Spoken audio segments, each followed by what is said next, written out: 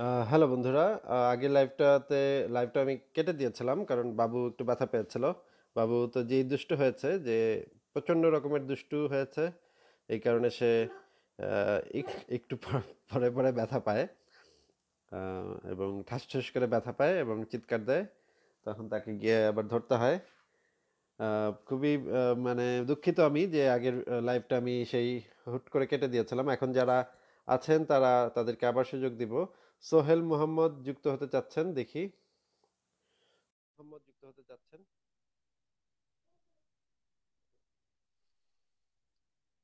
সোহেল মোহাম্মদ যুক্ত হতে যাচ্ছেন, যুক্ত করেছি, দেখে তখন সোহেল মোহাম্মদ। হ্যালো। হ্যাঁ, ভালো আছে, আপনি ভালো আছেন? ভালো আছেন? ভাই হ্যালো। আমার কথার ইকো হচ্ছে। হ্যাঁ, ভালো আছে, আপনি ভালো আছেন? ইকোটা জি, কমানো আছি যায়? মোটামুটি ভালো। আমি গত ভাই আমার কথার ইকো হচ্ছে। দেখি হেডফোন। ইকোটা হ্যাঁ, এখন বোধহয় ঠিক আছে। না না, এখনো ইকো হচ্ছে। এখন ঠিক এখনো আছে? ইকো হচ্ছে।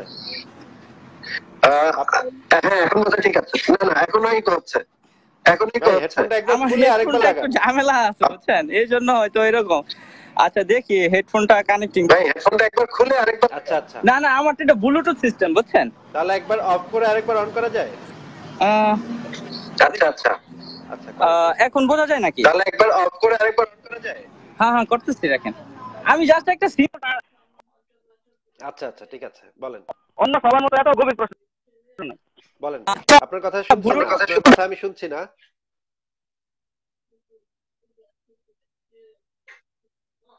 হ্যাঁ, আমার কথাটা আমি দুইবার শুনতে পাচ্ছি। কথা আমি শুনছি না। মানে কথা কি ডাবল যায় আপনার কাছে না? হ্যাঁ, আমার কথাটা আমি দুইবার শুনতে পাচ্ছি। ও আচ্ছা, ঠিক দুইবার আছে। শুনেন, আমি জাস্ট ছোট করে বলি, তারপরে আপনি কেটে দিন বা আমি কেটে দেবো না। আচ্ছা, ঠিক আচ্ছা, আছে, ঠিক আছে। আমাদের এলাকা, আমাদের নারায়ণগঞ্জ সিদ্ধিরগঞ্জ থানা। আমি ইতালিতে 10 বছর আছি এখানে। তো আমি 2009 সালের একটা ঘটনা। তো আমার সামনে একজনকে জিনে ধরছে, মানে আমাদের ইসলামে বা আমরা যে মনে মনে বিশ্বাস করি যে ধর্মে আহ জিনে ধরছে। তো এক মেয়েকে। তো আমার আমার সামনে, মানে আমাদের সামনে আমরা নিয়ে গেছি হুজুরের কাছে। তো হুজুরে জিনটাকে কিভাবে গোপনে পড়ছে বা আমাকে দেখাইছে যে এইটা ছোট একটা ছোট মানে ইয়ের মতো একটা ধোয়ার মতো, চোখের একটা যে মুখ আছে না, ধোয়ার মতো একটা তো জিনটাকে ভরলো। তো এই জিনিসটা আপনি কিভাবে ব্যাখ্যা আচ্ছা করবেন? ভাইয়া, তাহলে আপনাকে কেটে দিয়ে আমি কথা বিশ্বাস বলছি। করেন না আর কি। আচ্ছা, ভালো থাকেন। মানে আচ্ছা ভাইয়া, তাহলে আপনাকে কেটে দিয়ে আমি কথা বলছি। আচ্ছা আচ্ছা আচ্ছা, আমার কথা তো বুঝতে পারছেন না? আচ্ছা, ভালো থাকেন। আমাদের এই ভাই জিজ্ঞেস করছিল যে জিন ভূত আছে নাকি। জিন ভূত বলে আসলে কিছু নাই, কারণ জিন ভূত হওয়ার মতো যে জিনিসটা ভরেছে, ওই হুজুর আপনাকে বা আপনাদেরকে ভোদাই বুঝিয়েছে বা ধোকা দিয়েছে। জিন ভূত বলতে আসলে কোথাও কিছু নাই। এবং পৃথিবীতে অনেক বড় বড় বিজ্ঞানীগণ আছেন, অনেক বড় বড় গবেষণাগার আছে।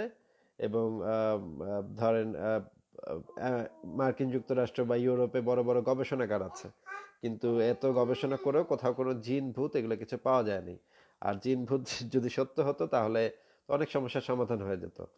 যেমন ধরেন আমাদের আর জিন আমাদের উড়িয়ে নিয়ে আমেরিকা ফেলে আসতে পারতো, তাহলে তো আমাদের প্লেনের টিকিট কিনতে হতো না।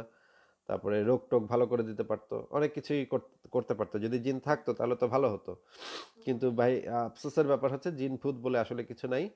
এবং এগুলা হচ্ছে মানুষের বিশ্বাস, এবং এই বিশ্বাসকে পুঁজি করে কিছু ধান্দাবাজ, কিছু জোচ্চোর, কিছু হুজুর, কিছু ওঝা, এরা দুই নম্বরই করে এবং মানুষদেরকে ভোদাই বোঝায়। আর ভাই, এই ধরনের জাদু, ছোটখাটো জাদু, আপনি ইটালিতে থাকেন, আপনি রাস্তাঘাটেই দেখতে পাবেন যে আপনাদেরকে ছোটখাটো জাদু দেখিয়ে মানে আপনাদেরকে মজা দিবে। তো এই যে শিশির ভেতরে একটু ধোয়া, এটা দেখে যদি আপনি, মানে আপনি ইটালিতে থেকে যদি আপনি এটা দেখে মানে মনে করেন যে জিন আছে, তাহলে তো খুবই মানে ব্যাপারটা খুবই হয়ে যায় আসলে। যাই হোক, আবারও বলছি, জিন ভূত বলে কিছু নাই। যদি থেকে থাকে তাহলে আপনি যে কোনো হুজুরকে বলতে পারেন আমার উপরে জিনকে লেলিয়ে দিতে, পৃথিবীর সমস্ত জিনকে আমার উপর লেলিয়ে দিতে, এবং আমি এই যে বসে আছি লাইভ যতক্ষণ শেষ না হবে ততক্ষণ আমি বসে থাকবো।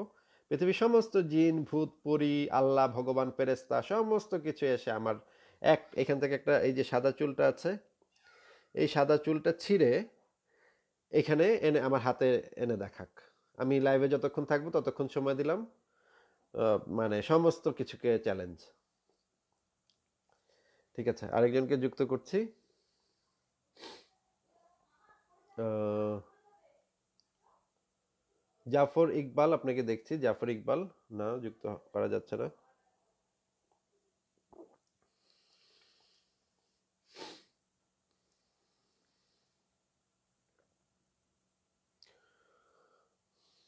আচ্ছা, আব্দুর রহিম রানা লিখেছেন, আল্লাহ তো অনুবীক্ষণ যন্ত্রের নিচে এসে ধরা দেবে না। আল্লাহ অনুবীক্ষণ যন্ত্রের নিচে এসে ধরা না দিলেও ভাই মানে ফুটপ্রিন্ট আছে, ফিঙ্গারপ্রিন্ট আছে, ফুটপ্রিন্ট আছে, এই জিনিসগুলো খুব ইম্পর্টেন্ট বিজ্ঞানে। আপনি মানে সমস্ত কিছুর আহ, কোনো একজন কোনো একজন কর্তা কোনো কিছু যখন করে যান, তখন করে গেলে স্বাভাবিকভাবেই সেখানে অনেক অসংখ্য তথ্য প্রমাণ ছড়িয়ে ছিটিয়ে থাকে। কিন্তু এরকম কোনো তথ্য প্রমাণ এখন পর্যন্ত পাওয়া যায় নাই যে এটা মানে ঈশ্বর করেছে বা আল্লাহ করেছে, ভগবান করেছে, এরকম কোথাও পাওয়া যায়নি। আচ্ছা, আপনারা যারা যুক্ত হতে চাচ্ছেন তারা একটু অনুগ্রহ করে কমেন্টে লেখেন, বা আপনারা আহ, আহ, এইখানে একটা রিকোয়েস্ট দেন। রিকোয়েস্ট দিলে আমি আপনাদেরকে একজন একজন করে যুক্ত করে নিব। আমি অপেক্ষা করছি, অনেকেই যুক্ত হতে চাচ্ছেন, কিন্তু মুমিন ভাই যারা আছেন তাদেরকে অগ্রাধিকার দিব। কাজী এহসান, আপনাকে যুক্ত করছি। কাজী এহসান, আপনাকে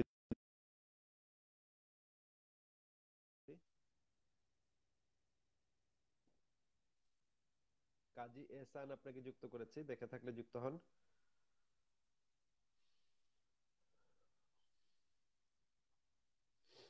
কাজী এহসান আপনাকে যুক্ত করেছি।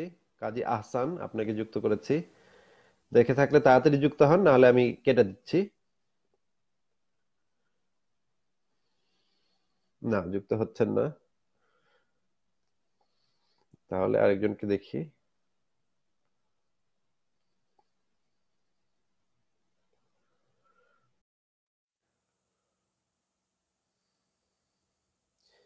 হাবিব শেখ হাবিব, হাবিব শেখ হাবিব, দেখি আপনাকে। হাবিব শেখ হাবিব আপনাকে যুক্ত করেছি, দেখে থাকলে যুক্ত হন।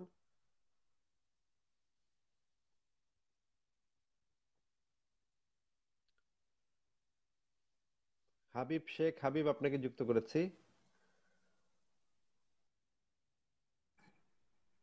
হ্যালো, হ্যালো, হাবিব শেখ হাবিব, শুনতে পাচ্ছেন? হ্যালো। না, উনি কোনো কথা বলছেন না। কেটে দিচ্ছি। আচ্ছা, ফেরদৌস মিম, উনি 5 মিনিটের জন্য যুক্ত হতে চান, দেখি।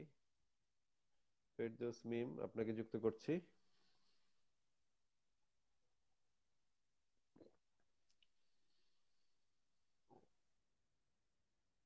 ফেরদৌস মিম যুক্ত করেছি, দেখে থাকলে যুক্ত হন। ফেরদৌস মিম, শুনতে হ্যালো। পাচ্ছেন? হ্যালো। জি ভাইয়া, জি শুনতে পাচ্ছি। ভালো আছেন ভাই? হ্যাঁ, ভালো আছে, আপনি ভালো আছেন? জি জি ভাইয়া, আমি আপনার সাথে এর আগে 2 বার যুক্ত হয়েছি এবং দীর্ঘদিন পর আজকে যুক্ত হতে পেরেছি। আচ্ছা, আচ্ছা। কিন্তু আপনাকে তো ভাই দেখা যাচ্ছে না। আমি আপনার নামটা একটু চেনা চেনা লাগছে, কিন্তু আপনার চেহারাটা আমার মনে পড়ছে না। আমি ওই প্রথমে একবার কথা হয়েছিল সূচনা লগ্নে, পরে আমি এবং আমার একটা বন্ধু মিলে কথা বলেছিলাম। উনি আপনাকে প্রশ্ন করেছিল ফেরাউনের সম্পর্কে এবং আচ্ছা, আচ্ছা। আপনি অনেক যুক্তিসঙ্গত উত্তর দিয়েছিলেন। আচ্ছা, আচ্ছা, হ্যাঁ, ভাইয়া ঠিক আমি আছে, বলেন। খুবই কষ্টে আছি। আমি আমি খুবই কষ্টে আছি। আমি আমি কোরআনে একজন হাফেজ, মাদ্রাসায় দীর্ঘদিন পড়াশোনা করেছি। আমি আপনার পরিচয়টা মূলত পেয়েছিলাম আমাদের আমি একটা স্কুলে জব করি, হাই স্কুলে ইংলিশ টিচার হিসেবে। যদিও আমার আচ্ছা, আচ্ছা। ব্যাকগ্রাউন্ডটা, আমি ইংলিশ নিচ থেকেই শিখি। হুম। আমি খুবই কষ্ট পাবেন আমার ঘটনাটা শুনে। আচ্ছা, আমি ওই স্কুলে জব করি, তখন আমাদের স্কুল ম্যানেজমেন্ট যে সফটওয়্যারটা আছে, ওই সফটওয়্যারে যিনি কাজ করেন উনি চট্টগ্রাম ইউনিভার্সিটি থেকে কম্পিউটার ইঞ্জিনিয়ারিং এর উপরে পড়াশোনা করেন। হুম। এবং উনি মুফাসসিল ভাইয়ের সাথে এবং আপনার সাথে, আপনাদের সাথেও খুব ভালো একটা রিলেশন আছে এবং উনি ওই মতাদর্শ পোষণ করেন। আমি ওনার থেকে মূলত জানতে পারি আপনাদের সম্পর্কে।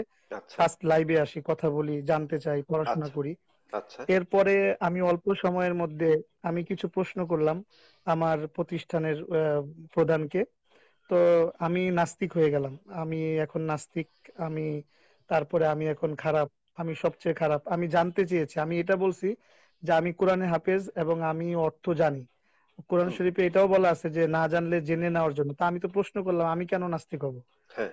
তারপরে অবশেষে আমাকে চাকরিটা এই যে আজকে আমার চাকরিটা চলে গেল, আমাকে অপবাদ দিয়ে বের করে দিল। সবাই খুব খুশি যে আমার এই একজন নাস্তিক চলে গেছে স্কুল থেকে।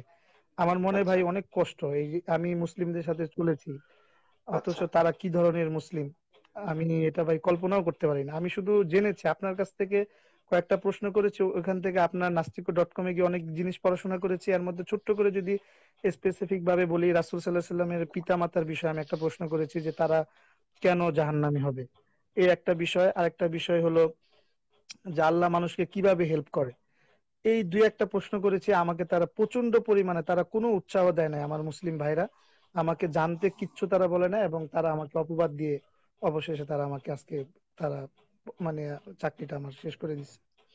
তো আমি আমি এটা আমি খুবই লাইভে আপনার মাধ্যমে আমি জানাতে চাই যে আপনি, আমি খুবই দুঃখিত ভাই। আপনার মাধ্যমে আমি সবাইকে জানাতে চাই যে আমি খুবই দুঃখিত এবং খুবই জি লজ্জিত আমি যে আপনার আপনি, মাধ্যমে, জি আমি এমন একটা দেশে জন্মেছিলাম যে দেশে আসলে সামান্য প্রশ্ন করার জন্য এরকম আচরণ করা হয়। এটা খুবই লজ্জাজনক, খুবই দুঃখজনক।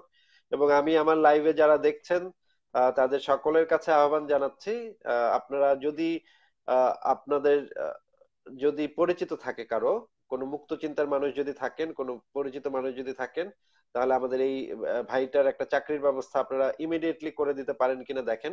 কারণ এই আমাদের এই ভাইটা কোনো ধরনের আহ ধর্মকে অবমাননা করেন নাই বা ধর্মকে নিয়ে কটূক্তি করেন নাই, শুধুমাত্র সাধারণ কিছু প্রশ্ন করেছেন। এই কথাগুলা বলার কারণে, এই প্রশ্নগুলা করার কারণে ওনার চাকরিটা চলে গেছে। যদি কেউ থাকেন আমার ফ্রেন্ড লিস্টে এরকম কেউ যাদের যারা পরিচিত আছেন শিক্ষা প্রতিষ্ঠানে বা নানা ধরনের জায়গায় চাকরির ব্যাপারে, একটু যদি আপনারা একটু সাহায্য করতেন ওনাকে, তাহলে ওনার চাকরির একটা খুব দ্রুত একটা চাকরি যদি ব্যবস্থা করে দিতে পারতেন কেউ, তাহলে খুবই ভালো হতো।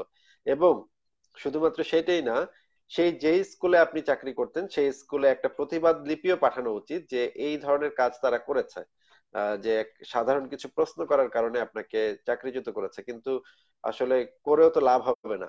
কিন্তু একটা প্রতিবাদ লিপি পাঠানো দরকার। আপনি ভাই আমাকে একটু অনুগ্রহ করে সেই স্কুলটার নাম ইনবক্সে আমাকে জানিয়ে দিয়েন, এবং প্রধান শিক্ষকের যে যদি ইমেল অ্যাড্রেস থাকে তাহলে একটু আমাকে দিয়ে দিয়েন। আমি প্রধান শিক্ষককে একটা ইমেল করব, এই কেন এটা করেছে সেটা আমি জানতে আমি, চাইবো। না আমি অবশ্যই আপনাকে দিব। আর সেই সাথে আমি একটা কথা বলে রাখতে চাই, এগুলো কখনো ধামাচাপা দিয়ে রাখা যায় না।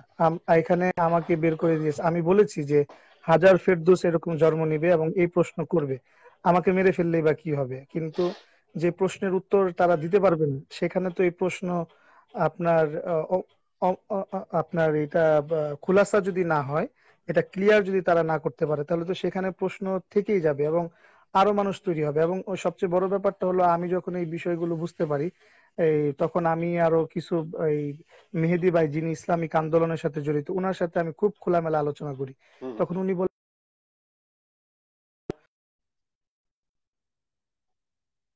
আমাদের থেকে যে সিনিয়র, অর্থাৎ মাদ্রাসা লাইনে যারা আরো বেশি ডিগ্রি আছে ওনাকে প্রশ্ন করেন।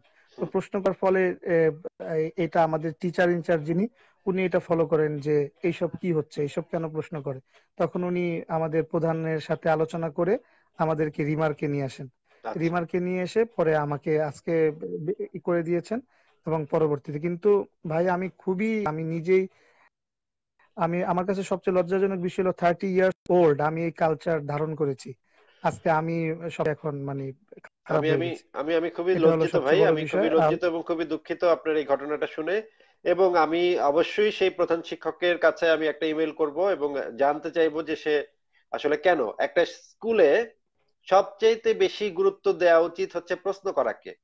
আবারও আমি বলছি, একটা স্কুলে ছাত্র ছাত্রীদের থেকে শুরু করে শিক্ষক সবার সব সময় সবচেয়ে গুরুত্ব দেওয়া উচিত প্রশ্ন করাকে, জানতে চাওয়াকে। এটা হচ্ছে একটা স্কুলের মূল ফাউন্ডেশন হওয়া উচিত। একটা স্কুলের মূল ফাউন্ডেশন হওয়া উচিত বাচ্চাদেরকে প্রশ্ন করতে শেখানো। কিন্তু যে স্কুলে একজন শিক্ষক কিছু প্রশ্ন করার কারণে, খুবই লজিক্যাল প্রশ্ন করার কারণে তার চাকরি খেয়ে দেওয়া হয়েছে, এটা তো মানে কোনো স্কুল না, এটা তো কোনো স্কুলই হতে পারে না, এবং এটা কোনো শিক্ষালয় হতে পারে না। শিক্ষার মূল উদ্দেশ্য হচ্ছে মানুষের ভেতরে কৌতূহল জাগ্রত করা, প্রশ্ন করতে শেখানো। যে এখানে প্রশ্ন করা কি আমি মানে শাস্তি দেওয়া হবে, প্রশ্ন করাকে যদি শাস্তি প্রয়োগ করে বন্ধ করা হয়, তাহলে তো সেটা কোনো বিদ্যালয়, কোনো শিক্ষা প্রতিষ্ঠান থাকতে পারে না। এই যে যেই প্রধান শিক্ষক এই কাজ করেছেন, অত্যন্ত নিন্দনীয় কাজ করেছেন, অত্যন্ত জঘন্য কাজ করেছেন, এবং উনি শিক্ষক নামের কলঙ্ক। আমি পরিষ্কার বলতে চাই, এই ধরনের লোকজন হচ্ছেন শিক্ষক নামের কলঙ্ক। এরা কোনোদিন কোনো শিক্ষার সাথে এদের কোনো দূরতম সম্পর্ক নেই। কারণ শিক্ষক হলে প্রশ্ন করাকে অ্যাপ্রিসিয়েট করা উচিত। আমি একটা ইউরোপিয়ান দেশে বসবাস করি, আমি জানি যে প্রশ্ন করাকে সবসময় এনকারেজ করা হয়, অ্যাপ্রিসিয়েট করা হয়। আপনি যত প্রশ্ন করতে পারবেন, আপনার মনে যত জটিল জটিল আনাচে কানাচে থেকে যত প্রশ্ন আসবে, আপনি তত মানে আরো জ্ঞানী, আরো বুদ্ধিমান, আরো ইন্টেলিজেন্ট মানুষ হিসেবে তাদের কাছে বিবেচিত হবেন। কিন্তু যেই শিক্ষা প্রতিষ্ঠানে প্রশ্ন করতে দেওয়া হবে না, প্রশ্ন করলে এই ধরনের শাস্তিমূলক ব্যবস্থা নেওয়া হবে, এটা অত্যন্ত লজ্জাজনক ভাই। আমি খুবই লজ্জিত। ভাই আমি আমি আপনার সাথে একটা একটু সংক্ষেপে শেয়ার করব। সেটা হলো যে আমি তো অ্যারাবিক ব্যাকগ্রাউন্ড থেকে এসেছি, যদিও আমি কাজ করি মূলত ইংলিশ নিয়ে, 9-10 এর ইংলিশ গ্রামার আমি পড়িয়ে থাকি। আচ্ছা। আর এই এই আমি ইংলিশে সুইচ করার একটা ঘটনা আছে আমার। আমি যখন শুনতে পারি যে কোরআন পড়িয়ে টাকা নেওয়া যাবে না, তখন এটা জাহান্নামে যাবে, তখন ওই সংস্কৃতিটা আমি লালন করে তখন আমি সুইচ করি। তখন আমি চিন্তা করি যে না, আমি আরবি পড়িয়ে টাকা নিব না, হুম। আমি অন্য কোনো লাইন ভাবে নিব। তখন আমি আইএলস এর জন্য প্রিপারেশন নেই, এবং ওই কেন্দ্রিক পড়াশোনা করতে গিয়ে আমি অনেক বেস্ট ডেভেলপ করি এবং ফিল করি। পরে আমি ভাইবা রিটেনের মাধ্যমে আমার চাকরিটা হয়। তো আচ্ছা আমার একটা আচ্ছা। প্রশ্ন আমি বলি যে আসলে কি প্রশ্ন করেছিলাম, তাহলে হয়তো স্পষ্ট হবে। আমি আমাদের প্রধান শিক্ষকের টেবিলের মধ্যে একটা হাদিস লেখা দেখতে পেলাম যে আবু হুরায়রা থেকে বর্ণিত, রাসূল সাল্লাল্লাহু আলাইহি সাল্লাম বলেছেন, কিয়ামত হবে না এই জিনিসগুলো হওয়া ছাড়া, এই জিনিসগুলো ঘটবে, সিমটম হবে, তারপরে কিয়ামত হবে। হুম। তখন আমি বললাম যে স্যার, এই আমি একটা কথা বলি আপনাকে। কয় বলেন। আমি বললাম যে দেখেন, এখানে বাংলা লেখাটা দেখি আরবিটা ফলো নাই করলাম, কারণ আরবি হয়তো আমি বুঝতেছি, আপনি বলবেন যে আপনি বোঝেন না, কিন্তু বাংলাটা তো আমরা উভয় বুঝতেছি। হুম। বাংলা তো ইজি লেখা, একেবারে বোঝা যায়, মাতৃভাষা, হুম। আমাদের অনেক দিনের সম্পর্ক। তো এখানে অনুবাদের মধ্যে লেখা আছে এই জিনিসগুলো হওয়া ছাড়া কিয়ামত হবে না। তাহলে এইটা হয়তো আমার দ্বারা হবে, নয়তো একজন নন মুসলিমের দ্বারা হবে। মানে বাই দা ওয়ে, কেউ এটা করবে, তো কেউ যদি এটা করে, এটা প্রেডিকশন করা আছে এত বছর আগে, তাহলে আমি কেন দোষটা কাঁধে নিব? হ্যাঁ তখন হ্যাঁ উনি বললো, আপনি কি বলতে চান? আমি বললাম, আমি এটা উত্তরটা চাই, আমি কিছু বলতে চাই না, মানে আমি উত্তরটা চাচ্ছি, আপনি কি মনে করেন? হ্যাঁ। কয়, বেশি জানবেন, বেশি জানতে গেলে হবেন নাস্তিক। আর সেটা আমার কাছে প্রবাদ বাক্যের মতো মনে হলো। আর কম জানবেন, আর কম জানলে কি হবো? তখন বলে, তখন উনি কথা বলে নাই, কম পরে বলছে, জানলে হবেন পরে আমি তো আর তার মতো মূর্খ। হ্যাঁ, এরপর আমি পরের দিন ক্লাস নিতে চলে গেছি, 9-এ ইংলিশ সেকেন্ড পার্ট পড়াচ্ছিলাম। হঠাৎ করে উনি আমাকে পিয়ন দিয়ে ডাকলেন, ডেকে বললেন, আপনি আসেন। পরে আমি বললাম যে অফিস আপনাকে ডেকেছে, আপনি আসেন। এসেছি। পরে দেখলাম যে এই দারুল উলুম দেওবন্দ ব্যাকগ্রাউন্ড একজন মুফতি সাহেব উনি আসলেন। হুম। উনি আসার পরে বললাম, জি। আপনি বসেন, আপনার ক্লাস পরে আপনার যত প্রশ্ন আছে আপনি ওনাকে করেন, হুম। উনি আপনার সকল প্রশ্নের উত্তর দিবে। আচ্ছা আচ্ছা। তখন তো আমি বললাম যে স্যার, আমি তো রানিং ক্লাস নিচ্ছিলাম, মনটা তো ক্লাসে পড়ে আছে। হুম। তো বাই দা ওয়ে, যাই হোক, আপনি ডেকেছেন, হুম। প্রশ্নের উত্তর দেওয়াটাই বড় কথা। হুম। তবে পরে হলে সুন্দর হতো, তবে আপনি ডেকেছেন, আমি এখনই প্রশ্নটা ওনাকে করবো। তখন আমি ওনাকে আরবিতেই জিজ্ঞাসা করলাম যে, যেহেতু আমি আরবি ভাষা পারি, হুম। আর উনি নিজে যেহেতু মুফতি ব্যাকগ্রাউন্ড, হ্যাঁ। সেই অর্থে ওনাকে বললাম যে, পরে আবার বাংলাও বললাম, যেহেতু আমাদের সামনে আমাদের প্রধান হুম। শিক্ষক আছেন, হুম। যে আচ্ছা, এই জিনিসগুলো যে ঘটবে, তাহলে আমার দ্বারা হোক, আপনার দ্বারা হোক, কারো দ্বারাই তো ঘটবে। তো তা আমি কেন সেই লায়াবিলিটিটা, why will I take the liability, hmm. Hmm. and আমি কেন, why will I be responsible for this reasons? হ্যাঁ, কারণ তো আল্লাহ তো পরে আগে থেকে প্রেডিক্ট করে মুফতি সাহেব উনি রেখেছেন। আমাকে আগে থেকে তো এটা নির্ধারিত। হ্যাঁ, এটা হবেই নির্ধারিত। and in my opinion, I can say that obviously it's pre-planned. Hmm. So if it is pre-planned, so why will I be the responsible hmm. if I hmm. believe? হুম। পরে আপনার মুফতি সাহেব উনি আমাকে গায়ের মধ্যে হাত রেখে বললেন, যে মিয়া, বেশি কথা বলবেন না, ফারিকুন ফিল জান্নাতি ওয়া ফারিকুন ফিস সাইর। আমি তো অর্থ জানি, হুম। যেহেতু আমি আরবিক মিডিয়াম এবং কোরআনে হাফেজ দুইটাই। হুম। তো আমি বললাম যে, মানে how did you get the similarity between this verse and that হাদিস, but I don't understand till now. হুম। তখন আমি বললাম যে আমাকে উনি কি বললেন, প্রশ্নের উত্তরটা দিলেন যে একদল জান্নাতে যাবে একদল জাহান্নামে যাবে, বেশি কথা বলবেন না। আমি বললাম এটা তো আপনি থ্রেট করলেন আমাকে। হ্যাঁ। পরে আমি বললাম আচ্ছা যাই হোক, আপনার সাথে কথা কম, আমি প্রধান শিক্ষক সাহেব, স্যার আপনি কি উত্তরটা পেয়েছেন, আপনি বলেন। উনি তো আমাকে যে উত্তরটা হুম। দিছে, আমি মনে করি it is not satisfactory answer and of course it's not hmm. Relevancy না এটার কোনো। হ্যাঁ, হ্যাঁ, ঠিক পরে বলেছেন। প্রধান শিক্ষক বললো না, আমিও উত্তর পাইনি। হুম। আমি বললাম ওকে, এইটা আমি ক্লাসটা করে আছি, আপনি যদি আরো লং সময় নিয়ে বসবেন বা পরে উত্তর দিবেন, পড়াশোনা না করে থাকলে জেনে বলবেন। বাই দ্য ওয়ে, যেভাবে আপনি বলেন আমি এগ্রি, বিকজ আমি তো একজন লার্নার আর আমি তো উত্তরটা খুঁজছি, এটাই আমার, আর নাথিং এলস। হ্যাঁ। পরে আর বসা হয়নি, কিন্তু আমি রিমার্ক হয়ে গেলাম তখন থেকেই। এবং পর্যায়ক্রমে আমার নামাজে কমতি চলে আসে, আমি নামাজটা পড়াটা স্টপ করে দিই। হুম। খুব পড়ি মাঝে মাঝে, কিন্তু তখন আমি বেনামাজির খাতাও চলে গেলাম। হুম। এবং পরিশেষে আজকে তারা খুব মহা ধুমধাম, খুবই দে আর ভেরি হ্যাপি, আচ্ছা। বিকজ আমি সেখানে আর নাই, এই আর কি। কিন্তু আমার উত্তরটা কিন্তু আমি পাইনি, স্টিল নাও আমি এখনো পাইনি। এবং এই ধরনের অসংখ্য প্রশ্ন আছে যেগুলোর উত্তর তারা দেয় না, সুইচ করে অন্যদিকে চলে যায়। হ্যাঁ, তারপর ভয় দেখানো শুরু করে, দোজখের ভয় হ্যাঁ, দেখানো শুরু রাইট। করে। এবং সে কিন্তু সেটা আমাকে এটাই এটাই বললো। তো আমার অ্যাকচুয়ালি আসলে মনে হয় যে এই ধরনের জান্নাত জাহান্নামে আমার যাওয়ার ইচ্ছে নেই। হুম। এটা আমি হয়তো খুব সংক্ষেপে বলে ফেললাম, তবে এর পিছনে আমার এই অন্তত কমপক্ষে 2 মাসের স্টাডি আছে এবং আমি হ্যাঁ, পড়াশোনা করছি এখনো। অবশ্যই তো ভাই। যেখানে এইভাবে এই রুচিবোধ, ওইরকম রুচিবোধটা আমার ওইরকম নেই। আচ্ছা তো ভাই। ভাই, আপনার আমি সাথে আমার কথা বলে খুবই ভালো লাগে বিধায় আমি আপনাকে বলেছি। হ্যাঁ। এবং একদিন খুব চেষ্টা করেছিলাম আপনার সাথে অ্যাড হওয়ার জন্য, পারিনি। কারণ আপনি আমাকে ওই রিসেন্টলি, তখন খুবই রিসেন্টলি ছিল, আপনি বলেছেন যে আমি আপনাকে অ্যাড করেছি, আজকে আপনাকে আর করছি না। আচ্ছা। তখন আমি লিখেছিলাম যে আই হ্যাভ বিন সাফারিং আচ্ছা। আচ্ছা। আমি আমি ফর খুবই ফলোইং দুঃখিত ইউ। ভাই, আমি খুবই দুঃখিত তো আপনার ভাই ঘটনাটা শুনে, আমি খুবই দুঃখিত এবং আমার খুবই খারাপ লাগলো। এবং আমি মনে করি যে আমাদের একটা আমি অবশ্যই, আপনি আমাকে ইমেল অ্যাড্রেসটা দিয়েন, আমি অবশ্যই ওনাকে একটা মানে ইমেল করব এবং আমি জানতে চাইবো যে ওনার কারণটা কি, কি কারণে আপনাকে এইভাবে চাকরিচ্যুত করা হলো, এবং এটা যে একটা অন্যায় হয়েছে, অন্তত আমি আমার জায়গা থেকে এটার একটা প্রতিবাদ করব। এবং আমি ইমেল অ্যাড্রেসটা আমাকে দিলে আমি আমার অন্যান্য মুক্ত চিন্তার মানুষ ভাইদেরকে আমি বলবো যে আপনারাও এই বিদ্যালয়ে একটা চিঠি লেখেন, একটা ইমেল করেন।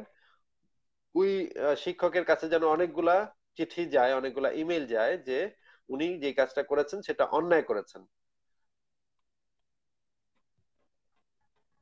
ধন্যবাদ আপনাকে। আর আহ, আমি, আপনি আমাকে অ্যাড না করলেও আমি আপনাকে ফলো করি, আপনার কথা শুনি, আচ্ছা। আমি এখান থেকে অনেক কিছু বোঝার চেষ্টা করি এবং পাইও অনেক বিষয়। এবং এই পর্যন্ত যদি আমি পার্সোনাল অপিনিয়নে আপনাকে, আমাকে যেটা খুবই মনে হয়েছে যে আপনি নির্মোহ এবং দলমত নির্বিশেষে এবং কোনো মানুষকে ইমোশনাল দিয়ে আপনি আপনি জাজ করেন না, এটা আমার কাছে মনে হয়েছে। যেটা লিগেল এবং ফেয়ার ইজ ফেয়ার, এটাই আমার কাছে আপনার এই দীর্ঘদিনের লাইভ দেখে আমার কাছে এখনো পর্যন্ত মনে হয়েছে। কিন্তু ইসলামের ক্ষেত্রে আসলে আমি দেখেছি যে সুইচ করা হয়। ব্যাপারটা কেন, এটার উত্তর যাকে জিজ্ঞাসা করেছি, আর কত বড় হুজুর, মানে বড় হুজুরকে জিজ্ঞাসা করেন, এই বড় হুজুরটা যে আসলে কত বড়, এটা আমি এখনো খুঁজতেছি। হ্যাঁ, যে বড় বড়টা হুজুরকে আর আমাদের খুঁজে পাওয়া যায় মহল্লা না। শেষ হয়ে গেল, বড় মহল্লা, হুজুরকে আর পাওয়া যায় না। হ্যাঁ হ্যাঁ, মহল্লা শেষ হয়ে, মুফতি সাহেব শেষ হয়ে গেল, এরপর আরো বড় হুজুর খুঁজতে হচ্ছে আর কি। আচ্ছা। তো আহ, খুবই ঠিক আছে। আমার খুবই হালকা লাগছে যে অন্তত আপনাকে বলে এই কথাগুলো। ঠিক আর আছে ভাই, আপনার জন্য অনেক শুভকামনা। আপনার জন্য অনেক শুভকামনা, এবং আমরা খুবই দুঃখিত এবং খুবই লজ্জিত ব্যাপারটার জন্য। এবং আপনি আমরা একটা কিছু করব এটা নিয়ে, আপনি মানে এত ভেঙে পড়েন না, আমরা নিশ্চয়ই একটা একটা অন্তত প্রতিবাদ আমরা জানাবো। আমরা অনেকেই আছি, আমরা, আপনি একা নন, আমরা অনেকেই আছি আপনার সাথে, আপনার পাশে আছি। ভালো থাকবেন ভাই, আপনার জন্য অনেক শুভকামনা রইলো। জি, জি, আচ্ছা। Bye bye. Thank you. দেখলেন আপনারা নিশ্চয়ই যে একজন মানুষ কিছু প্রশ্ন করেছেন, প্রশ্ন করার কারণে ওনাকে চাকরিচ্যুত করা হয়েছে। এটা কেমন একটা মানে জঘন্য একটা, একটু ভেবে বলেন যে একটা স্কুলে কিরকম হতে পারে। স্কুলে তো প্রশ্ন করাকে আরো উৎসাহিত করতে হবে, বাচ্চাদেরকে শেখাতে হবে যে তোমরা প্রশ্ন করবে, বেশি বেশি প্রশ্ন করবে, যত প্রশ্ন করবে তত জানতে পারবে। উহ, আচ্ছা, আর যারা যুক্ত হতে চাচ্ছেন তারা একটু নিচে কমেন্টে লেখেন। আহ, তাহলে মোবারক হোসেন লিখছেন, সতর্ক থাকুন। আপনি কাকে বললেন ভাই, আমাকে বললেন নাকি? আগা ইফতেখার হোসেন কায়কোবাদ। আগা ইফতেখার হোসেন কায়কোবাদ, আপনাকে যুক্ত করছি। আগা ইফতেখার হোসেন কায়কোবাদ, আপনাকে যুক্ত করেছি। না, ডিক্লাইন করে দিয়েছেন। আপনি লিখছিলেন এখানে যে যুক্ত করেন, যুক্ত করেন।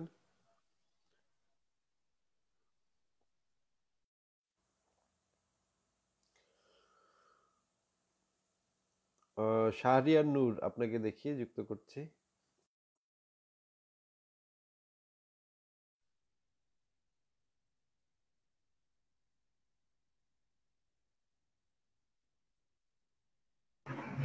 হ্যাঁ, আসিফ হ্যালো। ভাই। হ্যাঁ, হ্যালো। হ্যালো। হ্যাঁ শাহরিয়ার নূর আসিফ ভাই, বলছেন? আমি আপনার লাইভে, হ্যাঁ হ্যাঁ আমি শুনতে, হ্যাঁ হ্যাঁ আমি আপনার লাইভের শর্তগুলো পড়েছি। আমি আচ্ছা, নির্দিষ্ট স্থানে ময়লা ফেলার চেষ্টা সবসময় করি, আচ্ছা, রক্ত আমি দেই রেগুলার, আর আমি আপনার নাস্তিক্য.com এর পাঠক এখনো, ওটা আসলে এখনো পড়ে শেষ হয়নি, আচ্ছা, যথাসম্ভব চেষ্টা করতেছি। আসিফ ভাই, আচ্ছা, আমি যে জন্য যুক্ত হয়েছি, আসলে মানে ওনাকে আমরা হয়তো কেউ একজন চাকরি দিব বা ওনাকে আমরা সাহায্য করব, আমাদের মানে যতটুকু সম্ভব আমরা অবশ্যই ওনার জন্য করার চেষ্টা করব, কিন্তু তার চেয়ে বড় কথা হচ্ছে প্রতিবাদটা কিন্তু আমাদেরকে খুব ভালোভাবে করতে হবে। হ্যাঁ, মানে হুম, আমাদের সবাইকে করতে হবে। আমরা কিন্তু আসলে এটার মানে এই জিনিসটা ওনাকে মানে এই জিনিসটা আমাদের খুব বেশি করে হাইলাইটেড করা দরকার, যে এটা কেন হবে। ওই লোকের তো আসলে কোনো ইয়ে নাই, দোষ নাই। সে জিজ্ঞেস করছে, তারে মুফতি ডাকায় আনছে, মুফতি কিছু বলতে পারে নাই, হুম, উত্তর টুত্তর দিতে পারে নাই, তারপর কয়েকদিন পর তারে বের করে দিল। এইটা তো আজকে ওনার সাথে হয়েছে, কালকে আমার সাথে হবে, পরশু আরেকজনের সাথে হবে না, এটা আমরা মেনে নিতে পারি না। এবং আমরা এখানে যারা আছি বা আমাদের এই ধরনের যে গ্রুপগুলি আছে, বা আমরা যারা আসলে প্রশ্ন করতে অভ্যস্ত এবং আরেকজনের প্রশ্নকে উৎসাহিত করি, আরেকজনকে প্রশ্ন করার প্রতি উৎসাহিত করি, তারা আমরা এটা মেনে নিতে পারি না। হ্যাঁ, আমরা আমাদের ভবিষ্যতের জন্য প্লাস মানে আমাদের পরবর্তী প্রজন্ম যারা আসতেছে তাদের জন্য আমরা একটা সুন্দর সমাজ রেখে যেতে চাই, কিন্তু এটা কিন্তু আমাদের আমাদের প্রধান চেষ্টা। হ্যাঁ, সেই হ্যাঁ, লক্ষ্যে আমরা অবশ্যই প্রতিবাদ জানাবো। হ্যাঁ, অবশ্যই। এবং ওদেরকে ভয় পায়, মানে মুমিনরা আমাদেরকে কোপাবে মারবে সেই ভয় পায় আসলে, মানে আমরা এভাবে আর লুকায় থাকতে পারবো না। না, না, এটা না, কিন্তু অবশ্যই, সম্ভব না। আমরা অবশ্যই ভাই। আমরা এই না ভাই, এটার সাথে আমি একমত না। অবশ্যই আমাদের নিজেদের নিরাপত্তা বিষয়ে সবচেয়ে বেশি কনসার্ন থাকতে হবে। নিজেদের নিরাপত্তা যেন বিঘ্নিত না হয়, আমাদের কারোর নিরাপত্তা যেন বিঘ্নিত না হয়, সেই ব্যবস্থাটা রেখে তারপর যা করার করতে হবে। এটা হচ্ছে প্রাইমারি ব্যাপার। 2 নম্বর ব্যাপার হচ্ছে অবশ্যই জ্ঞান ভিত্তিক সমাজ গঠনের জন্য প্রশ্ন করাকে সবচেয়ে বেশি উৎসাহিত করতে হবে। এবং একটা যে কোনো শিক্ষা প্রতিষ্ঠানের পূর্ব শর্ত হচ্ছে, শিক্ষার পূর্ব শর্ত হচ্ছে আপনাকে প্রশ্ন করতে দিতে হবে, প্রশ্ন করাকে উৎসাহিত করতে হবে। যত প্রশ্ন করবে তত জানতে পারবে। আপনারা যদি হীরক রাজার দেশে সিনেমাটা দেখে থাকেন, সেই সিনেমাটার ভিতরে মূল হুম, বক্তব্যই ছিল এরকম যে যে যত জানে সে তত প্রশ্ন করে, যে যত জ্ঞানী সে তত বেশি প্রশ্ন হ্যাঁ হ্যাঁ করবে। হ্যাঁ। না না, এবং আমি বলতেছি যে প্রশ্ন করাকে আমরা সবসময় অ্যাপ্রিসিয়েট করি, আমরা চাই প্রশ্ন করুক। আমি বারবার এটাই করতেছি, নোটিস করতেছি যে হ্যাঁ সে প্রশ্ন তো করবে। হ্যাঁ, প্রশ্ন অবশ্যই করবে, আমরা প্রশ্ন করাকে উৎসাহিত করি এবং আমরা চাই যে আমাদের একটা বেটার সমাজ চাই। হ্যাঁ, হুম, সেক্ষেত্রে মানে উনি শুধু প্রশ্ন করছে, ওনার চাকরি চলে গেছে, এটা কিন্তু মেনে নেওয়া যায় না। মানে আমাদের সবার পক্ষে যতটুকু সম্ভব আমাদেরকে প্রতিবাদ করতে হবে। হুম, প্রতিবাদ মানে এইটা থেকে যেন কেউ পিছায় না যায়। মানে আচ্ছা, এইখানে যারা আছে, যারা সবাই মানে প্রশ্ন করাকে উৎসাহিত করে এবং যারা সবাই চায় যে আমাদের পরবর্তী প্রজন্ম একটা মোটামুটি মানে একটা সুন্দর সমাজের দিকে যাক। হ্যাঁ, এরকম হুম, মানে একজন প্রশ্ন করবে, হ্যাঁ একজন কিছু একটা জানতে চাইবে, তাকে বের করে দিবে, তাকে মারবে, তাকে কোপাবে, তাকে সামাজিক ভাবে লাঞ্ছিত করবে। এই ভদ্রলোককে কিন্তু সামাজিক ভাবে লাঞ্ছিত করা হয়েছে। হুম, হ্যাঁ, হুম, এইসব করবে, এইগুলি আমরা মানে নিব না। আমরা ওরকম একটা সমাজ যেহেতু চাই, আমাদের সবাইকে তাদের নিজ নিজ অবস্থান থেকে অবশ্যই প্রতিবাদ জানাইতে হবে। এবং এই ভিডিওটার এই অংশটা আমাদেরকে বারবার শেয়ার করতে হবে যে এই ভদ্রলোক কি করতেছে, জানাচ্ছে যে এই ব্যাপারটা হয়েছে। এখন হুম, এটা করতে হয়তো তার নিরাপত্তা দিয়ে হবে, তো আমরা তাকে হাইড করে রেখেও আসলে কিন্তু পোস্টগুলি করতে পারি সবাই। ওই হ্যাঁ, ভদ্রলোককে হাইড করে রেখে আমরা পোস্টগুলি করতে পারি আর জিনিসটা আমরা সবাইকে জানাইতে পারি। হ্যাঁ, ওনার হ্যাঁ, নিরাপত্তার বিষয়টা মাথায় রেখে আমরা জানাইতে পারি এবং এটা আমাদের সবাইকে জানাইতে হবে। না, অবশ্যই হবে, ঠিক এইটা থেকে বলেছেন। পিছায় যাওয়া যাবে না। আমরা ঠিক আমাদের বলেছেন বন্ধু ভাই। বান্ধব সবাইকে আপনার সাথে জানাবো। এই এই জায়গায় আমি একমত, কিন্তু আমরা এমন ভাবে প্রতিবাদ যেন না, প্রতিবাদ করব না যাতে ওনার নিরাপত্তা নিয়ে কোনো সমস্যা আবার তৈরি হয়ে যায়। হ্যাঁ হ্যাঁ এইটুকু হ্যাঁ আমরা খেয়াল না রেখে না না, তারপর ওনার আমরা যতটা নিরাপত্তা সম্ভব প্রতিবাদ মোটেও করব। বিঘ্নিত করবো না। হ্যাঁ, হ্যাঁ হ্যাঁ। আমি সেটাই আসলে আচ্ছা মানে আপনাকে আমার বলতে এইটুকু, চেয়েছি। হ্যাঁ আচ্ছা এইটুকুই আমার বলার ছিল। আরেকটা কোশ্চেন হচ্ছে মানে আপনার নাস্তিক.com এ যদি আমি কোনো লিখা লিখি, আসলে আমার নিজস্ব কোনো লিখা যদি আমি আপনাকে পাঠাই, হুম, নিশ্চয়ই আপনি রিভিউ করে তারপর সেটা ছাপাবেন, কিন্তু হ্যাঁ, মানে ওইটা ওরকম কি কোনো অপশন আছে যে আমি কি অপশন আছে। পাঠাইতে আপনি পারবো একদম মানে? নিচে দেখবেন তিনজন সম্পাদকের ঠিকানা, ইমেল অ্যাড্রেস দেওয়া আছে। তাদেরকে একসাথে আচ্ছা রেখে, আচ্ছা আচ্ছা তাদেরকে সবাইকে সিসিতে রেখে আপনি তাদেরকে একটা ইমেল করবেন। তিনজন সম্পাদক আছেন, আচ্ছা আচ্ছা তিনজনকেই রাখতে হবে। তাহলে আমরা তিনজন যে যখন সময় পাই তখন সেটা দেখি আর কি, করি। তারপরে যদি নির্বাচিত হয় তাহলে সেটা আচ্ছা ছাপা হবে ভাই।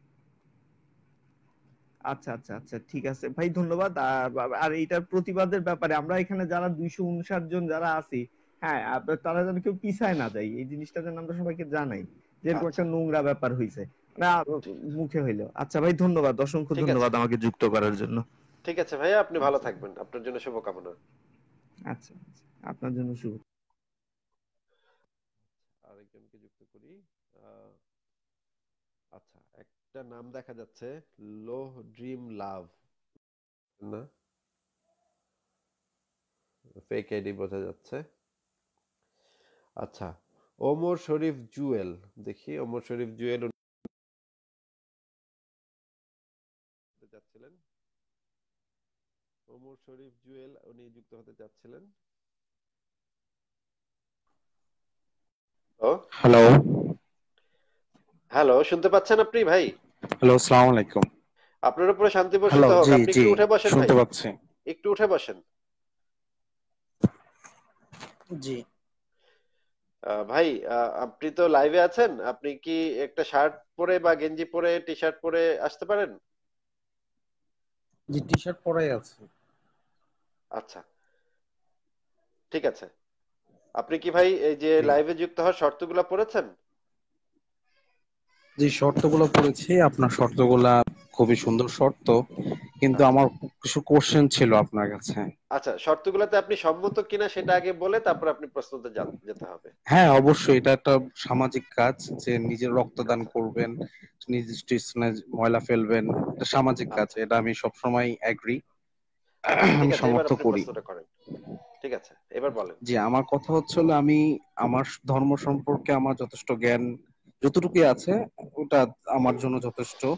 আমি আচ্ছা, অন্য ধর্ম সম্পর্কে জানতে চাচ্ছি যে যে তারা কি এই ধর্ম ত্যাগ করে কেন না এই নাস্তিকতার মধ্যে আসতেছে, কেন আসতেছে না, আমি শুধু এটুকু জানতে চাচ্ছি। যেমন হিন্দু ধর্ম বলি, হিন্দু ধর্মেতে তারা শুধু নিজের হাতে মূর্তি বানায় এত টাকা খরচ করে, আবার কিছুদিন পরে সেই মূর্তি পানিতে ভিজায় ফেলে, তো এটা কি এটা পাগলামি না? আচ্ছা কেন তারা ভাই, করতেছে, এত জ্ঞানী আচ্ছা, ঠিক জ্ঞানী আছে, মানুষরা কেন করতেছে এই জিনিসগুলা? ঠিক আছে, আমি এখন ঠিক উত্তর আছে। কি দিব? আর উত্তর কি খ্রিস্টান দিব? ধর্মে বলি। উত্তর কি জি দিব বলেন। আমি? জি আচ্ছা, বলেন। আপনি কি জি ভাই বলেন। জানেন যে পৃথিবীতে বর্তমানে ধর্মহীন মানুষের সংখ্যা কত? পার্সেন্টেজের ধর্মহীন। হিসাবে কত সংখ্যক মানুষ, পৃথিবীর কত পার্সেন্ট মানুষ ধর্মহীন, এটা কি আপনি জানেন? জি না।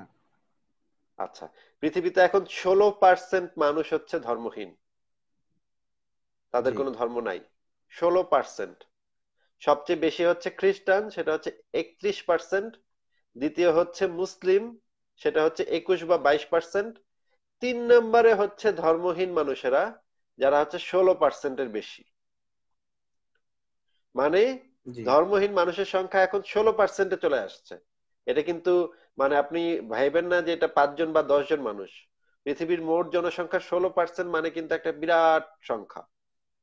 16%। জি এটা কি আপনার কাছে কম সংখ্যা মনে হয়, নাকি এটা একটা বিরাট সংখ্যা বলে মনে হচ্ছে? না, 100%-এর মধ্যে এটা তো অবশ্যই কম সংখ্যা, যদি না, আপনি হান্ড্রেড 100-এর মধ্যে পার্সেন্টের চিন্তা করেন। না, 100%-এর মধ্যে হিসাব করলে হবে না, কারণ পৃথিবীর অধিকাংশ মানুষকে এখনো শিক্ষার ভিতরেই আনা যায় নাই, শিক্ষার কাঠামোর ভিতরেই আনা যায় নাই। তাহলে কি ভাই, আপনি কি বলবেন যে যারা ইন্ডিয়াতে আছে, যারা বড় বড় আপনার আচ্ছা, মানে হিন্দু পূজা একটু করে, যারা তারা কি একটু অশিক্ষিত? বলি। হ্যাঁ, একটু বলি যা আমি। বড় বড় স্কলার যারা। শিক্ষার হার, হ্যাঁ একটু বলি, আমাকে একটু বলতে দেন এখন। জি শিক্ষার বলেন। হার যে সমস্ত দেশে বেশি, যে সমস্ত দেশে বৃদ্ধি পেয়েছে শিক্ষার হার, সেই সমস্ত দেশেই ধর্মহীন মানুষের সংখ্যা বৃদ্ধি পেয়েছে। এবং শিক্ষার হার যে সমস্ত দেশে কম, সেই সমস্ত দেশেই ধর্মের প্রবণতা বৃদ্ধি পেয়েছে। এটা আমার মুখের কথা না। আপনি যদি আন্তর্জাতিক পরিসংখ্যান ফলো করেন, আপনি আন্তর্জাতিক যে কোনো পরিসংখ্যানে আপনি দেখবেন পৃথিবীতে যে সমস্ত দেশে শিক্ষার হার সবচেয়ে বেশি, সেই সমস্ত দেশে ধর্মহীন মানুষের সংখ্যা সবচেয়ে বেশি। এবং যে সমস্ত দেশে শিক্ষার হার সবচেয়ে কম, সেই সমস্ত দেশে ধর্মপ্রবণ মানুষের সংখ্যা সবচেয়ে কম। আপনাকে আমি কয়েকটা ধর্মপ্রবণ দেশের নাম বলতেছি: পাকিস্তান, আফগানিস্তান, বাংলাদেশ, ভারত, সৌদি আরব, ইরান। এই কয়টা দেশ হচ্ছে, সুদান, নাইজেরিয়া। এই কয়টা দেশ হচ্ছে গিয়ে ধর্মপ্রবণ দেশ। ধর্মপ্রবণ মানুষের সংখ্যা সবচেয়ে বেশি। আর ধর্মহীন মানুষের সংখ্যা সবচেয়ে বেশি কোন কোন দেশে আমি আপনাকে বলছি: জাপান, সুইডেন, নেদারল্যান্ডস, জার্মানি, তারপরে সুইজারল্যান্ড, তারপরে ইংল্যান্ডে এখন 50% মানুষ ধর্মহীন, তারপরে চীনে, চীনে মানুষ ধর্মহীন, চীনে মানে 80% মতো মানুষ ধর্মহীন, ফিনল্যান্ড। আপনি এই যে আমি যে কয়টা দেশের নাম বললাম, পাকিস্তান, বাংলাদেশ, আফগানিস্তান, ভারত, সৌদি, ইরান, আর অন্যদিকে ধরেন Finland, Denmark, Netherlands, Sweden, Germany, Japan. আপনার কাছে কোন দেশগুলাতে, আপনাকে যদি ভাই বলা হয় যে আপনাকে পৃথিবীর একটা দেশের ভিসা দিব, আপনি আপনার পরিবারকে নিয়ে একটা দেশে চলে যাবেন, আপনাকে অপশন দেওয়া হইলো, একটা অপশন হচ্ছে গিয়ে Sweden, Germany, Japan, Finland, Netherlands. এই কয়টা হচ্ছে একটা অপশন। আর একটা অপশন হচ্ছে পাকিস্তান, আফগানিস্তান, ইরান, সৌদি আরব, ভারত, বাংলাদেশ। কোন দেশ আপনি বেছে নেবেন আপনার পরিবারকে নিয়ে সুখে শান্তিতে বসবাসের জন্য, এবং আপনার ধর্মটাও পালন করার অধিকার যেন আপনি পান, আপনি যেন আপনার ধর্মটাও পালন করতে পারেন, সেই অধিকারটা আপনি কোন দেশে বেশি পাবেন বলেন তো ভাই? যদি টু বি হনেস্ট, আমি মন থেকে বলছি, যদি আমাকে এই শর্ত দেওয়া হয় আমি বাংলাদেশটাকে বেছে নেব। বিকজ আচ্ছা, বাংলাদেশ ঠিক হচ্ছে আছে। এমন একটা দেশ, আচ্ছা, সেটা আপনি বাংলাদেশ আপনি হচ্ছে এমন একটা ভালোবাসেন। দেশ যেখানে, আচ্ছা, হ্যাঁ না, বুঝতে এটা শুধু পেরেছি। ভালোবাসা না, এদেশে হচ্ছে প্রতিটা জিনিস হচ্ছে স্বর্ণ। আচ্ছা, আমরা ঠিক শুধু আছে, বুঝতে এটাকে ইউজ পেরেছি, করতে পারি না বুঝতে বিধায়। পেরেছি, বুঝতে পেরেছি। আপনি আপনার ঠিক আবেগ আছে, দিয়ে চিন্তা করছেন, কিন্তু সত্য কথা আবেগ না, হচ্ছে, মন থেকে। একটু বলি ভাই, এখন একটু বলি ভাই, সত্য কথা হচ্ছে পৃথিবীতে ধর্মহীন দেশে যে সমস্ত দেশগুলো আছে, সেই সমস্ত দেশে আপনি আপনার ধর্ম পালনের পরিপূর্ণ সুযোগ পাবেন। কেউ আপনাকে কখনো আপনার ধর্ম পালন করতে বাধা দিবে না। হ্যাঁ, এটা প্রত্যেকটা সেকুলার দেশের নিয়ম, আইন, সংবিধান। কিন্তু আপনি সৌদি আরবে গিয়ে আপনি কালী পূজা করতে পারবেন না। আপনি যদি হিন্দু হয়ে থাকেন, আপনি যদি মনে করেন কালী পূজা আপনার ধর্ম, আপনি সৌদি আরবে গিয়ে কালী পূজা করতে পারবেন না। সৌদি আরবে গিয়ে আপনি চার্চে যেতে পারবেন না, গির্জায় যেতে পারবেন না। কারণ সৌদি আরবে রাষ্ট্রীয়ভাবে এগুলো নিষিদ্ধ। অন্য কোনো ধর্ম পালন, প্রকাশ্যে অন্য কোনো ধর্ম পালন নিষিদ্ধ। ঠিক আছে? আপনি ওই দেশের নাগরিকত্ব পাবেন না। আপনি যদি অন্য ধর্মের মানুষ হয়ে থাকেন, আপনি ওই দেশের নাগরিকত্ব পাবেন না।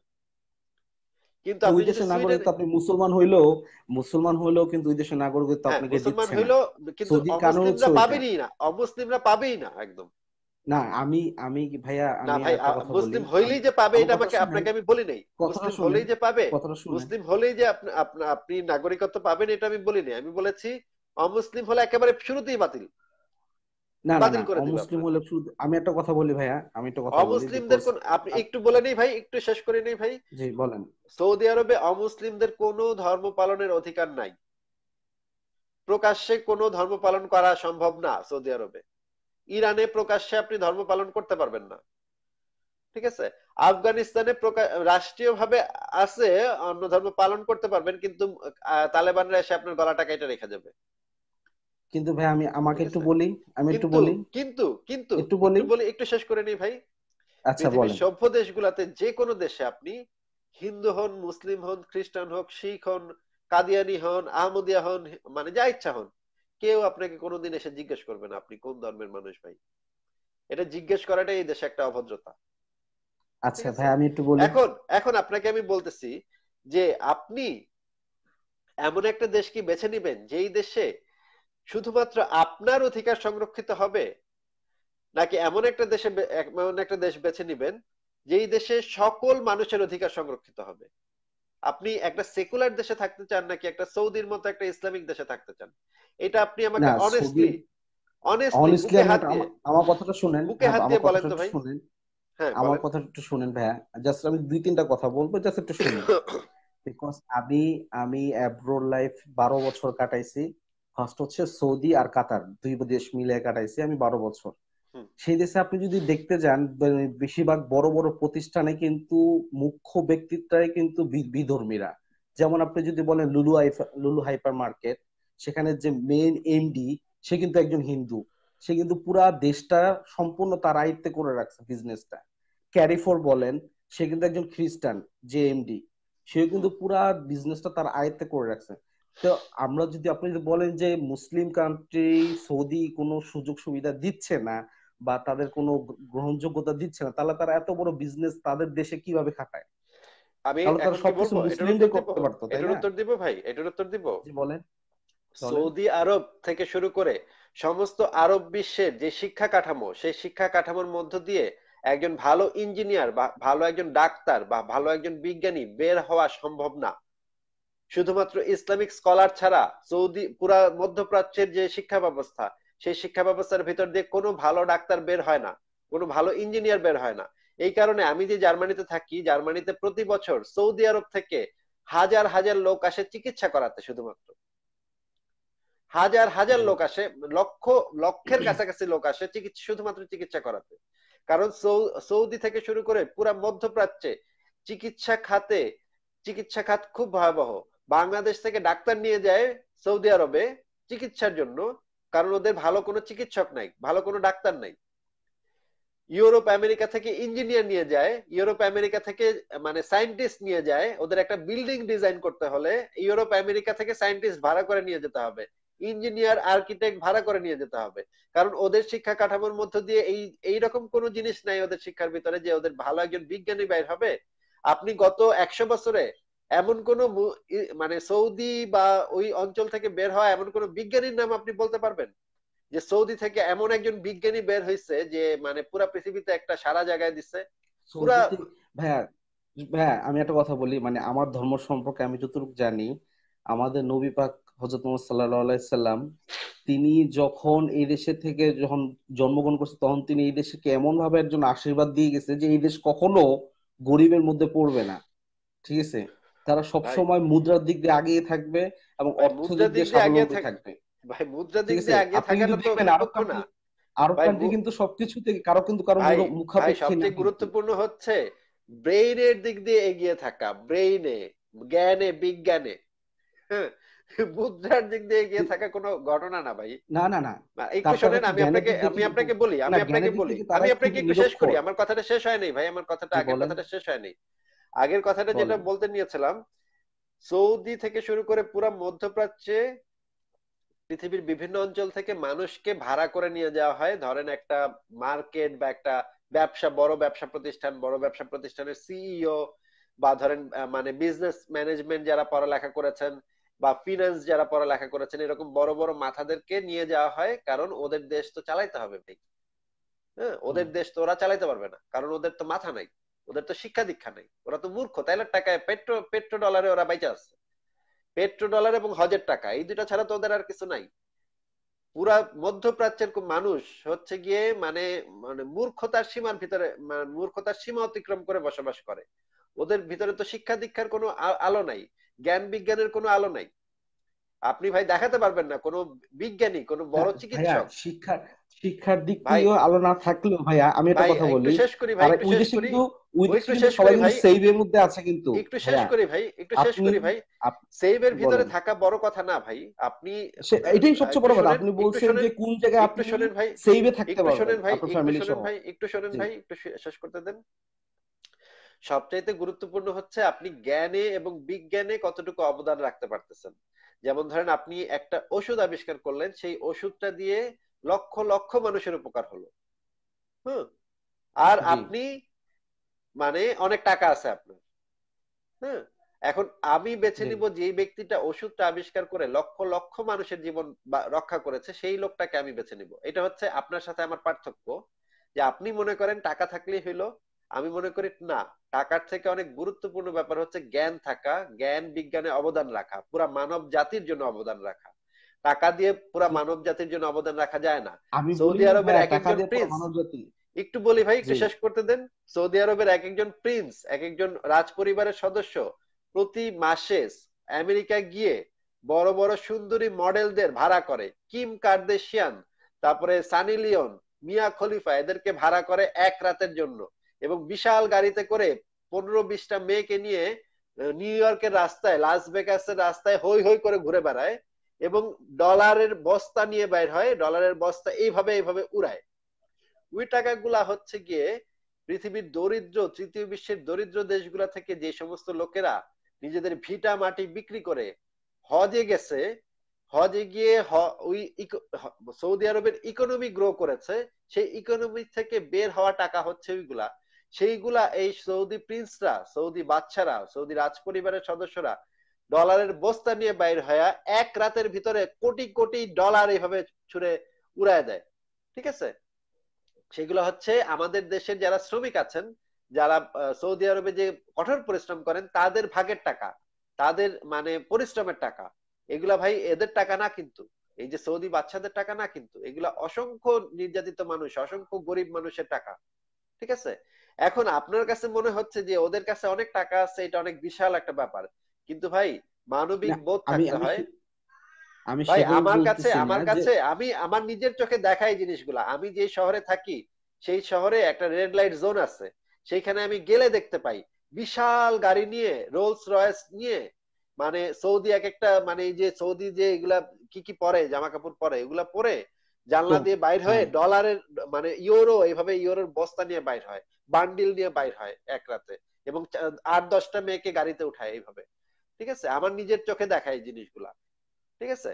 এইগুলা ভাই ভাই মানে আপনি কি একজন একজন মানুষ দিয়ে কি পুরো দেশটাকে বিচার করে ফেলতেছেন একজন মানুষ তাহলে? না, একজন মানুষ না, অসংখ্য। নিউ তাহলে তো ইয়র্কের রাস্তায়, নিউ ইয়র্ক এবং এখন লাস যদি ভেগাসে এখন যদি কালকে কালকে আমি যদি এরকম বড় ভাই, টোপ ভাই পরে এটা বের হই সবাই জানে ভাই, তাহলে এটা যদি আপনি অস্বীকার জি। করেন তাহলে তো লাভ হবে না। না আমি সৌদি রাজ অস্বীকার করছি না, পরিবারের, ভালো খারাপ অবশ্যই আছে, সৌদি রাজ প্রতিটা পরিবারের দেশে ভালো হাজার খারাপ হাজার আছে। লোক, সৌদি রাজ পরিবারের হাজার হাজার লোক যে এই কাজ করে, হ্যাঁ, এবং ওদের যে ট্র্যাডিশন এটা, ওদের যে ওরা যে এক একজন লোক কতগুলা বিয়ে করে, কতগুলা উপপত্নী রক্ষিতা রাখে, হ্যাঁ, সেইগুলা ভাই পৃথিবীর জি, সব মানুষ জানে, কোনো কোনো জি। মানুষের জানার বাকি নেই। ঠিক আছে? আপনি যদি এখন মানে বলেন যে না ভাই একজনকে দিয়ে বিচার করলে হবে না, একজন না ভাই, না না না ব্যাপারটা একজন না দুইজন না না না ভাই, আচ্ছা ভাইয়া, পৃথিবীর আমার সব কাছে মানুষ জাস্ট জানে। লাস্ট দুইটা কোশ্চেন, আমি বেশিক্ষণ সময় ঠিক নিব আছে? আপনার কাছ থেকে।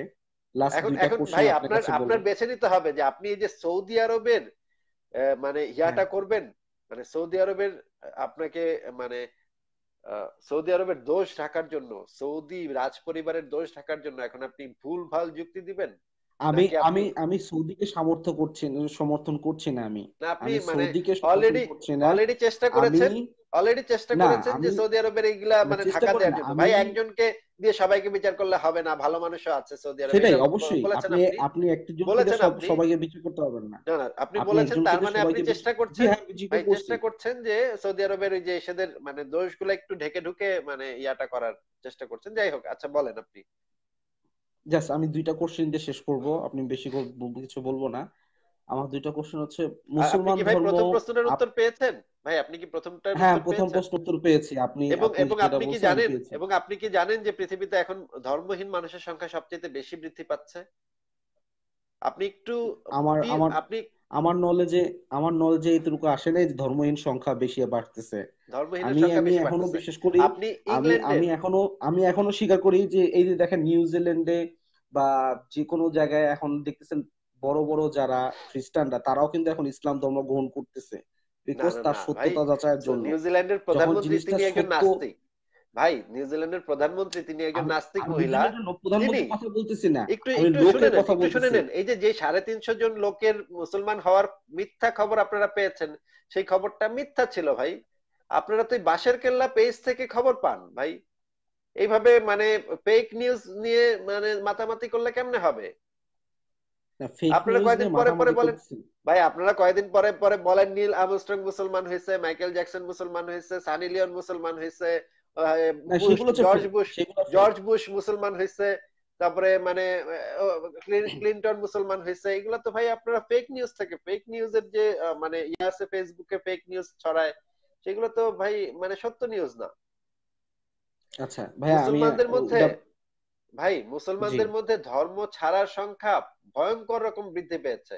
এটা পৃথিবীর অনেকগুলা পরিসংখ্যানে দেখা গেছে, মুসলমান দেশগুলোতে ধর্ম ছাড়ার সংখ্যা ব্যাপক হারে বৃদ্ধি পেয়েছে, কিন্তু সেই সমস্ত দেশের তারা হয়তোবা আইনের ভয়ে। বৃদ্ধি পেয়েছে এই কারণে তারা হয়তো প্রকৃতভাবে মুসলমান সম্পর্কে জানতে পারে নাই, না, মন সেটা থেকে আপনার ব্যাখ্যা, মুসলিম সেটা আপনার জিনিসটা কি, ব্যাখ্যা, ইসলাম সেটা আপনার, সম্পর্কটা কি। আপনার সেটা হ্যাঁ, আপনার মতামত, কিন্তু আমি আপনার মতামত, আমি কারো মতামতের কথা বলছি না, আমি বলছি বিভিন্ন পরিসংখ্যানে যে ফ্যাক্ট পাওয়া গেছে, সেটা হচ্ছে পৃথিবীর সৌদি আরবে মুসলমানদের মধ্যে এখন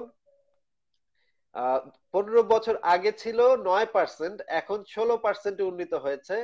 মানে ধর্মহীনের সংখ্যা 16% উন্নীত হয়েছে, কিন্তু এরা মুখ খোলে না, এরা মুখ খুলতে ভয় পায়।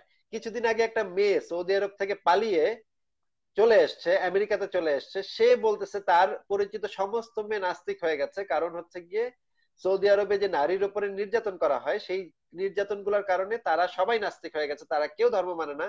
কিন্তু ধর্ম না মানার কথা যদি প্রকাশ্যে তারা সৌদি আরবে বসে বলে, তাহলে তাদেরকে জবাই করে ফেলা হবে, এই ভয় তারা বলতে সাহস পায় না। কিন্তু ওই মেয়েটার ইন্টারভিউ আপনি বিবিসিতে পাবেন, সিএনএন এ পাবেন, বিভিন্ন নিউজ মিডিয়াতে ওই মেয়েটার ইন্টারভিউ পাবেন। ঠিক আছে, এগুলো তো আমার বানানো কথা না ভাই। তারপরে জি, জি, ইংল্যান্ডে হচ্ছে গিয়ে গত 10 বছরে রিচার্ড ডকিন্স থেকে শুরু করে যারা যারা বই লিখতেছেন, তারা তাদের বই লেখা, তাদের মানে ক্রমাগত মানে সংগ্রামের মাধ্যমে, আন্দোলনের মাধ্যমে এখন ইংল্যান্ডে 49-50% মানুষ এখন ধর্মহীন। আমেরিকাতে গত 15 বছরে বেড়েছে 8 বা 9%। হ্যাঁ, এখন 20%-এর কাছাকাছি হয়ে গেছে, ধর্মহীন মানুষের সংখ্যা 20%-এর কাছাকাছি হয়ে গেছে। ঠিক আছে, আর মানে স্ক্যান্ডিনেভিয়ান দেশগুলো তো আরো আগে থেকেই ধর্মহীন। জার্মানিতে এখন 49% মানুষ ধর্মহীন। 49% মানুষ, বোঝেন ভাই, উনপঞ্চাশ হুম, পার্সেন্ট মানুষ। মানে হচ্ছে জার্মানিতে মোট জনসংখ্যা যদি 8 কোটি না 9 কোটি, তার ভিতরে যদি 50% হয়, তাহলে 4 কোটি মানুষ ধর্মহীন। হ্যাঁ, জি। আচ্ছা এগুলো তো ভাই, আমি কম জাস্ট সংখ্যা না। আপনাকে আপনাকে একটা কোশ্চেন করে, জাস্ট আমি বেশি বক্তব্য বড় করতে চাচ্ছি না। আপনি যেহেতু সবসময় বলতেছেন যে মুসলিম ধর্ম থেকে আপনি বিতাড়িত হন বা ইসলাম মানে জ্ঞান সম্পর্কে ধারণা নেন, আপনি কি কখনো কি বলবেন না জিনিসগুলা, যে এই যে হিন্দু ধর্ম জিনিসটা, এটা তো তাহলে একটা পাগল ধর্ম বলা যায় না হিন্দু ধর্মটাকে? হিন্দু আপনার কাছে ধর্ম কি মনে হচ্ছে হয়? হিন্দু ধর্ম হচ্ছে অনেক একটা পাগল ধর্ম মনে প্রাগৈতিহাসিক হয় কিনা? কুসংস্কার। হিন্দু ধর্ম হচ্ছে অনেক প্রাগৈতিহাসিক কুসংস্কার, কিন্তু হিন্দু ধর্ম তো এখন মানে পাগলেও তো বিশ্বাস করবে না এই সমস্ত গাঁজাখুরি কথা। পাগলেরও তো মানে বিশ্বাস করার কথা না হিন্দু ধর্ম। তারা তার মানে তো হিন্দু ধর্মে যারা বিশ্বাস করে তারা তো অলরেডি পাগল বলাই যায়, আপনার মতে কি মনে না, হয়? এইখানে ব্যাপার হচ্ছে যে আপনি ছোটবেলা থেকে যেই পরিবেশে বড় হয়েছেন, সেটার একটা বড় প্রভাব আপনার ভিতরে থাকবে সব সময়। আপনি যদি মুক্তভাবে চিন্তা করতে না শেখেন, আপনাকে যদি কেউ, আপনি যদি সেই বইগুলা না পড়েন যে মুক্তভাবে আনবায়াসড, আনবায়াসড, আপনি এটার মানে নিশ্চয়ই বোঝেন যে আনবায়াসড চিন্তা ভাবনা আপনি কিভাবে করবেন, এটা একটা শেখার ব্যাপার। এটা যদি আপনি না শেখেন, তাহলে তো আপনি সেই গণ্ডি থেকে বের হতে পারবেন না। সেটা তো নির্ভর করছে না, সেটা আপনি মুসলিম পরিবারেও যেরকম, হিন্দু পরিবারেও সেরকম। আবার এমন আজগুবি, মানে ধরেন আজগুবির কোনো সীমা নাই। সেই, এখন আপনার কাছে হিন্দু ধর্মটা আজগুবি মনে হচ্ছে যে হনুমানে কাঁধে করে কৈলাস পর্বত নিয়ে মানে সমুদ্র পার হয়েছে, এটা আপনি আপনি খেকে করে হাসতেছেন, আরে ধুর কি রকমের গাঁজাখড়ি কথা। কিন্তু আবার হিন্দু লোকটা আবার আপনার কথা শুনে আসবে যে আপনি বলতেছেন বোরাক ঘোড়ার, বোরাক ঘোড়াদের চৈরা আল্লাহ মোহাম্মদে নাকি 1 রাতের ভিতরে 7 আসমান পার দিয়ে পারি হয়ে আল্লাহর সাথে দেখা করে আসছে, সেটা শুনে আবার খ্যাক খ্যাক করে হাসবে হিন্দু। এটা হচ্ছে, কিন্তু আপনি যখন নিরপেক্ষ ভাবে, যখন আপনি আহ বুঝতে শিখবেন যে দুইটা তথ্যই আপনার কাছে আছে, একটা তথ্য হচ্ছে হনুমানে কাঁধে করে পাহাড় নিয়ে লাফ দিয়ে সমুদ্র পার হয়েছে, এটাও একটা তথ্য। আবার মানে মোহাম্মদে 1 রাতের ভিতরে উড়ন্ত ঘোড়ায় চড়ে 7 আসমান পাড়ি দিয়ে আল্লাহর সাথে দেখা সাক্ষাৎ করে মিটিং টিটিং করে চলে আসছে। হ্যাঁ, এটা একটা তথ্য। যখন আপনি নিরপেক্ষভাবে বুঝতে না শিখবেন বা চিন্তা করতে না শিখবেন, তখন আপনার কাছে কোনটা বেশি হাস্যকর সেইটা কোনো কিছু মিন করবে না।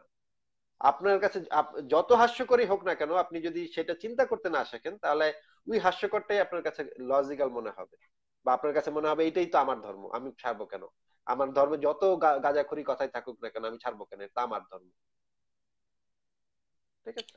আচ্ছা ভাই, লাস্ট একটা কোশ্চেন, সেটা হচ্ছে হলো আমরা যে মানব, এই যে জীব, আমাদের মানে সৃষ্টি হওয়ার উদ্দেশ্যটা কি?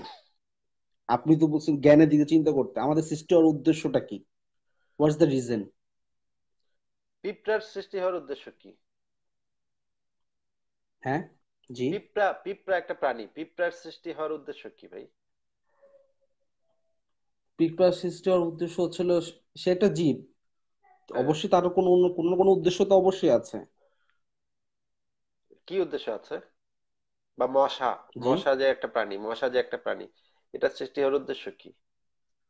উদ্দেশ্য হচ্ছে, এটা হচ্ছে হলো আপনার আহ একটা প্রাণী জগতের একটা একটা জীব, হ্যাঁ অবশ্যই তারও কিন্তু একটা কোনো উদ্দেশ্য আছে। না, আপনি তো আমি আমি আপনার অবশ্যই। কাছে জিজ্ঞেস করছি ভাইয়া, আমি আপনার কাছে জিজ্ঞেস করছি, আমি আপনার কাছে জিজ্ঞেস করছি, যেহেতু আপনি বলছেন মানুষ, আপনি সবসময় মানে বিবেচনা করেন জ্ঞান জ্ঞান দিয়ে, সেজন্য আমি আপনাকে জাস্ট জিজ্ঞেস করছি হ্যাঁ, যে এটাই আমরা যে আমি আপনাকে জীব, বলছি আমাদের ভাই, আমাদের সেটাই উত্তরই সৃষ্টির আমি আপনাকে উদ্দেশ্যটা কি? দিচ্ছি ভাই, সেটার উত্তরই আমি আপনাকে আসলে দিচ্ছি। আমি আপনার কি? মানে সীমাবদ্ধ চিন্তাটাকে একটু বৃদ্ধি করার চেষ্টা করতেছি, যেন আপনার চিন্তা করার ক্ষেত্রটা একটু বৃদ্ধি পায়।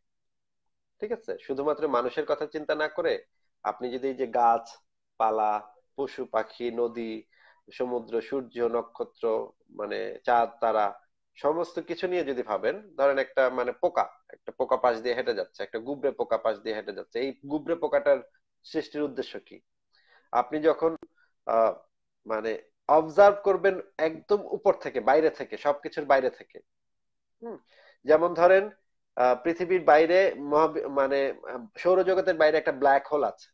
ঠিক আছে, সেই ব্ল্যাক হোলের কাছে এই যে আপনি যে গুবরে পোকাটা দেখছেন, এই গুবরে পোকাটা হচ্ছে একটা উদ্দেশ্যহীন একটা কিছু, এটার কোনো মানে মিনিং নাই, ভ্যালুলেস। একটা ভ্যালুলেস একটা জিনিস। ঠিক আছে, এই গুবরে পোকাটা থাকলো নাকি মরলো নাকি বাঁচলো, তা দিয়ে ব্ল্যাক হোলের কিছু যায় আসে না। ঠিক আছে, বা আপনি জি। যখন একজন অবজারভার, আপনি যখন একজন পর্যবেক্ষক, আপনি একটা জঙ্গলে বসে আছেন, আপনি দেখতেছেন একটা খরগোশ হেঁটে হেঁটে যাচ্ছে এবং একটা বাঘ এসে খরগোশটাকে খেয়ে ফেললো, তাহলে ওই খরগোশটার জীবনের উদ্দেশ্য কি ছিল? হ্যাঁ, আপনার কাছে খরগোশটা মূল্যহীন, কারণ আপনি, আপনার সাথে ওই খরগোশটার কোনো ধরনের সম্পর্ক নাই।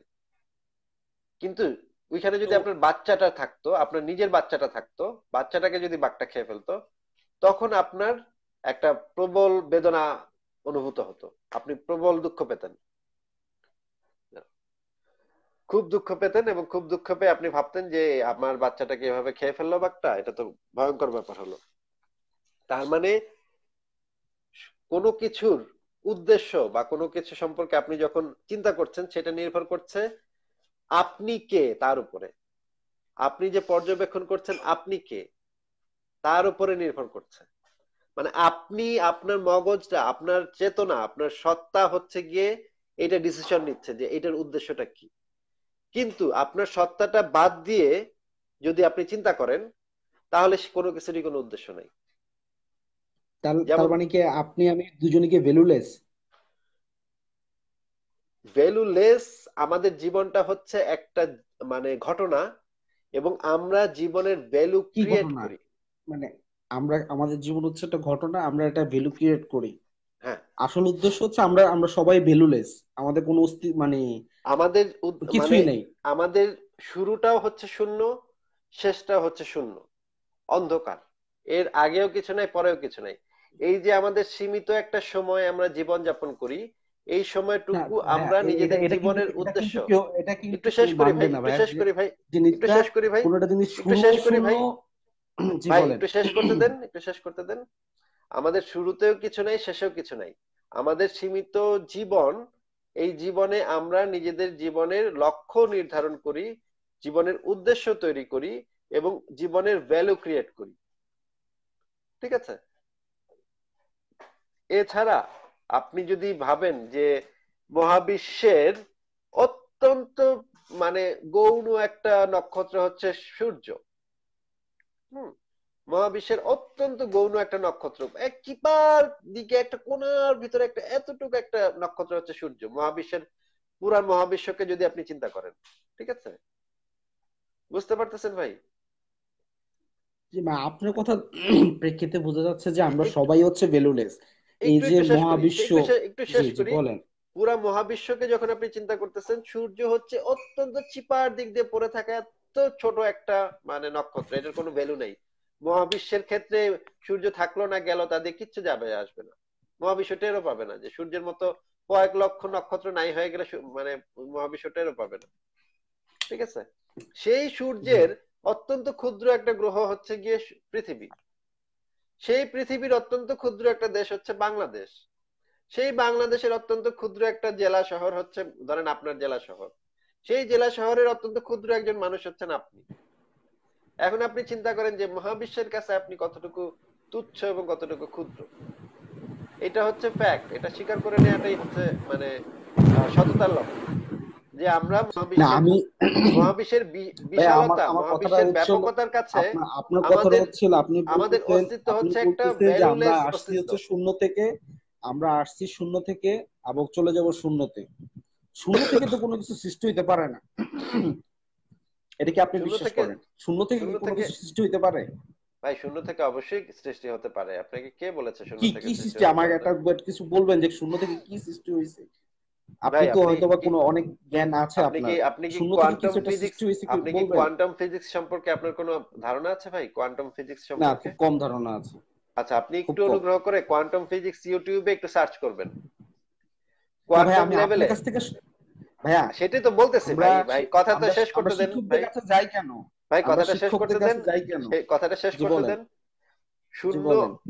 থেকে একদম কোনো কারণ ছাড়া হুম কিছু কণিকার উদ্ভব হয় এবং কোনো কারণ ছাড়াই সেই কণিকাগুলো মিলিয়ে যায়, ঠিক আছে? এটা কোয়ান্টাম ফিজিক্সের একটা খুব গুরুত্বপূর্ণ মানে আলোচনা, ঠিক আছে? না, এটা এটা এটা কি আপনি বিলিভ করতেছেন যে মানে কোন এটা কারণ ছাড়া বিলিভ একটা কণিকা উৎপন্ন হচ্ছে? এটা না না ভাই, বিলিভ এটা করার এটা তো বিষয় না আমরা ভাই। তাহলে তো আপনার জ্ঞানটা এখানে এখানে কাজে লাগলো না ভাইয়া। আমার এটা কথাটা বিলিভ হচ্ছে করার হলো, বিষয় না ভাই। যদি আপনি এটা বিলিভ করে থাকেন, আপনি তো এটা বিলিভ করে আমাকে বলছেন জিনিসটা, যে ভাই এটা বিলিভ করার কোয়ান্টিফিক বিষয় না ফিজিক্সে কথা ভাই। আছে। না ভাই, ভাই এটা বিলিভ আপনি করার তো বিষয় না। না না, আপনি আপনি বিলিভ মানে না যেই করলে আপনি আমাকে পয়েন্টের তো উপর উদাহরণ তো দিচ্ছেন। না না, এটা এই আপনি যে পয়েন্টে তো, পয়েন্টের উপর ভিত্তি করে আপনি কথাকে যখন সাজাচ্ছেন ভাইয়া, সেই আপনি পয়েন্টটাই যখন কোনো ভুল। পয়েন্ট আপনি যখন কোনো পয়েন্ট দেখাবেন আমাকে, তার মানে হচ্ছে হলো ওই কারণের কারণে আপনি এই পয়েন্টটা ভাই দেখাবেন। যেমন আমি যদি ভাই কোনো একটা কিছু বলি ভাই আপনাকে, তাহলে একটু আমি কি বলবো? শুনে নেন। যে আমার কুরআন এটা বিজ্ঞানের বলছে। জগতে, ভাই বিজ্ঞানের জগতে বিলিভ হ্যাঁ, করা বলে কোনো কিছু নাই। বিজ্ঞানের জগতে বিলিভ করা বলে কোনো কিছু এক্সিস্ট করে না। বিজ্ঞানীরা কেউ কখনো বিলিভ করে না। বৈজ্ঞানিক কোনো ধারণা বিলিভের উপর নির্ভরশীল না। কিসের উপর বৈজ্ঞানিক নির্ভরশীল সমস্ত না? ধারণা হচ্ছে অবজেক্টিভ ধারণা, সাবজেক্টিভ ধারণা না। অবজেক্ট, সেই অবজেক্টই তো জানতে চাচ্ছি যে একটা শূন্য থেকে অবজেক্ট কিভাবে জানবেন কিভাবে ভাই? অকারণে অকারণে একটা শূন্য থেকে কিছু কণিকা আসতেছে, কণিকা থেকে কোন একটা কিছু সৃষ্টি হচ্ছে। সেটাই হচ্ছিল কথা। যেমন আমি যদি একটা কোনো একটা কিছু বলতে যাই আপনাকে, আমি কি বলবো? আমার কুরআন এটা বলছে বিধায় আমি এটা করতেছি, রাইট? বিকজ আমার জ্ঞান ওইখানে সীমিত বিধায় আমি বলবো আমার কুরআন যেটা বলছে সেই ক্ষেত্রে আমি এটা করতেছি। আমার কুরআন বলছে এইভাবে, সেটা আমি করতেছি। আপনিও ঠিক এটাই বলতেছেন, বিকজ আপনার সায়েন্স যেটা বলছে সেটা আপনি করতেছেন। ভাই সায়েন্সই আপনার আপনি মেইন আপনি উদ্দেশ্য হচ্ছে না সায়েন্স, না না রাইট? না না না ভাই, আপনি যে জিনিসটা বুঝতে পারছেন না সেই জিনিসটা হচ্ছে যে সায়েন্সের বেসিক হচ্ছে গিয়ে এক্সপেরিমেন্ট এবং এভিডেন্সিয়াল প্রুফ, আর আপনার কিন্তু বেসিক প্রুফটা, হচ্ছে। আমি তো সেই প্রুফটা, আপনি বলেন না, আপনার কাছে কি মনে হয় ভাইয়া? একটা জিনিস হচ্ছে, আপনি একটা জিনিস ভাই প্রুফ আপনি কি দেখাবেন। আমাকে শেষ করতে না দিলে তো আপনি জি শুনতে বলেন। পাবেন না তো, শেষ জি করতে না বলেন দিলে তো বলেন। আপনি শুনতে পাবেন না। জি বিজ্ঞানের বলেন, আমি প্রাইমারি শুনতেছি। জিনিস হচ্ছে গিয়ে এভিডেন্সিয়াল প্রুফ। যেমন ধরেন জি। দুইটা যেমন ধরেন দুইটা বিন্দুর মাঝখান দিয়ে এক এবং কেবলমাত্র একটি সরলরেখা আঁকা সম্ভব। দুইটা বিন্দুর মাঝখানে দুইটা বিন্দুর মাঝখানে আপনি শুধুমাত্র এবং কেবলমাত্র একটি সরলরেখা আঁকতে পারবেন, ঠিক আছে? ঠিক আছে, জি। এটার এভিডেন্সিয়াল প্রুফ আছে, এটা কোনো বিশ্বাসের এ উপর বিন- এ নির্ভরশীল বিন- না। আপনি তো বিন্দুটা তো দিতে হবে, দুইটা বিন্দু বললেই তো হবে, বিন্দুটা তো দিতে হবে, বিন্দুটা না তো দিতে, সৃষ্টি আছে। এটা তো না না অটোমেটিকলি একটা বিন্দু হয়ে না, চলে যেতে আপনাকে পারে না। এটাকে আপনাকে আপনি আমি যেটা বলেন জিনিসগুলো সব বলেছি, অটোমেটিকলি হয়ে গেল। না আপনাকে আমি যেটা বলেছি সেটা হচ্ছে যে বিজ্ঞান এভিডেন্সের উপর নির্ভর করে, বিজ্ঞান কোনো কিছুর উপর বিশ্বাসের উপর নির্ভর করে না। আচ্ছা, এভিডেন্স তো সেটাই, তো আপনি একটা প্রুফনেস তো দেখাবেন জিনিসটা, যে এই জিনিসটা প্রুফ এটা, এই জিনিসটা প্রুফ হচ্ছে এটা, রাইট অর রং? যেমন সেটা আমাদের আমাদের আমি একটা কথা বলি ভাইয়া, জাস্ট মাইন্ড করবেন না। আপনি একটা জিনিস দেখেন যে আমাদের ধর্মগ্রন্থে যেসব জিনিসগুলো বলছে, আমি কোনোটা মানে খারাপ বেনিফিট আমি দেখি নাই, ঠিক আছে? আমার একজন মানে ব্যক্তিগতভাবে আমি নট আচ্ছা মানে ধর্ম অনুসারে বলবো, একটা খারাপ, যেমন আমাদের ধর্মে বলছে তোমরা জিনা করো না, জিনা করা হারাম। ভাই, আসলে আপনি কি জিনা করা জানেন যে হারাম। ইসলামে দাসীর সাথে সেক্স করা যে হালাল, এটা কি আপনি জানেন ভাই? দাসীর সাথে সেক্স করা হালাল, সেটা কিন্তু সেই ক্ষেত্রে না। সেটা হচ্ছে হলো কোন ক্ষেত্রে? যদি আপনি আপনার দাসীকে বলেন যে তুমি কি বিবাহ করতে ইচ্ছুক কিনা, বা যদি আপনি সে ইচ্ছুক না না না হয়, সে আপনার না সাথে না যদি না ইচ্ছুক হয়, তখন না আপনি না না করতে পারেন। আদারওয়াইজ না না না আদারওয়াইজ বিবাহ এখন না করে, তাহলে ভাই, বিবাহ না করে, বিবাহ না করে দাসীর সাথে আপনি, কৃতদাসীর সাথে আপনি সেক্স করতে পারেন, বিবাহ না করে। আপনাকে আবারও বলছি, বিবাহ না করে আপনি কৃতদাসীর সাথে সেক্স করতে পারেন। হযরত মুহাম্মদের কৃতদাসী ছিল, উপহার পাওয়া সূত্রে কৃতদাসী ছিল মারিয়া কিপ্তিয়া। তার সাথে হযরত মুহাম্মদ নিয়মিত সেক্স করত এবং তাদের একটা পুত্র সন্তান হয়েছিল, তার নাম ইব্রাহিম। আপনি আমাকে চ্যালেঞ্জ করতে চাইলে আমি আপনাকে স্বাগত জানাবো। আমি আপনাকে এখন একটা একটা করে এভিডেন্স গুলা দিব, হাদিস গুলা না দিব, না, আমার আমার মানে এভিডেন্সের প্রয়োজন নাই, রেফারেন্স আমার গুলা দিব। এভিডেন্সের প্রয়োজন নাই, ঠিক আছে? আমি আপনি যে কোরআনের যেটা সূরা থেকে বলছেন, আপনাকে আমার দেখাবো, কথা শুনেন কোরআনের সূরা থেকে ভাইয়া, আপনাকে আমি আমার কথা দেখাবো। শুনেন। না না, আপনি আপনার আপ- একটু একটু সবাই বলে, এই যে আমি সবাই একটু শেষ, এই যে এই আলোচনাটা একটু শেষ করে নিই। যে জি আপনি বলছেন যে ইসলামের ভিতরে আপনি এমন কিছু দেখেন নাই যেটা হচ্ছে খারাপ। আপনার কাছে জি কি ভাই, আপনি একজনকে যুদ্ধ করে হারিয়েছেন, তা সেই লোকটাকে হত্যা করে তার স্ত্রী এবং কন্যাকে তুলে নিয়ে এসেছেন বাসায় এবং তাদের সাথে আপনি সেক্স করতেছেন। এটা কি আপনার কাছে কোন দৃষ্টিতে এই কাজটাকে আপনার ভালো কাজ না, এটা বলে মনে সম্পূর্ণ হচ্ছে? ভুল ধারণা ভাইয়া, এটা আমি সম্পূর্ণ আপনাকে ভুল। চ্যালেঞ্জ করছি, ইসলামে জি গনিমতের মাল হিসেবে নারীদেরকে ভোগ করা, নারীদের সাথে সেক্স করা বিষয়ে অসংখ্য হাদিস আছে, মুহাম্মদের সরাসরি নির্দেশ আছে, আল্লাহ পাকের সরাসরি নির্দেশ আছে যে যুদ্ধবন্দী নারীদের সাথে সেক্স করতে হবে, সেক্স করো তোমরা। এবং হ্যাঁ, নবী এটা মুহাম্মদ এটা নিজে, ভুল, এটা ভুল ভাইয়া, আমি আপনাকে এটা চ্যালেঞ্জ ভুল। করছি এবং আপনাকে না শুধু, জি, পৃথিবীর আপনি সমস্ত, আপনি একটু শেষ করি ভাই, আপনি একটু শেষ করি দেখেন ভাই, আমা- একটু শেষ করি জি ভাই, আমাকে বলেন একটু শেষ বলেন, করতে দেন। জি বলেন বলেন পৃথিবীর বলেন। সমস্ত ইসলামিক স্কলারকে আমি চ্যালেঞ্জ করলাম, আমাকে যদি এই কথাটা ভুল প্রমাণ করতে পারে তাহলে আমি লাইভে আসা বন্ধ করে দিব, আর জি, কখনো কোন লাইভে আসবো কথাটা, না। যে যে যে মানে ইসলামে আমাদের গনিমতের নবীজি মাল যুদ্ধে হিসেবে, যে, ইসলামে হ্যাঁ হ্যাঁ, গনিমতের মাল হিসেবে, এখন আপনাকে আমি রেফারেন্স গুলো একটু দেখাবো ভাই, আপনি একটু আমাকে ধৈর্য ধরে আমাকে একটু সময় দেন, তাহলে আমি আপনাকে সুন্দর করে একটা একটা করে রেফারেন্স দেখাবো, একটু আমাকে দিতে হবে, ঠিক আছে?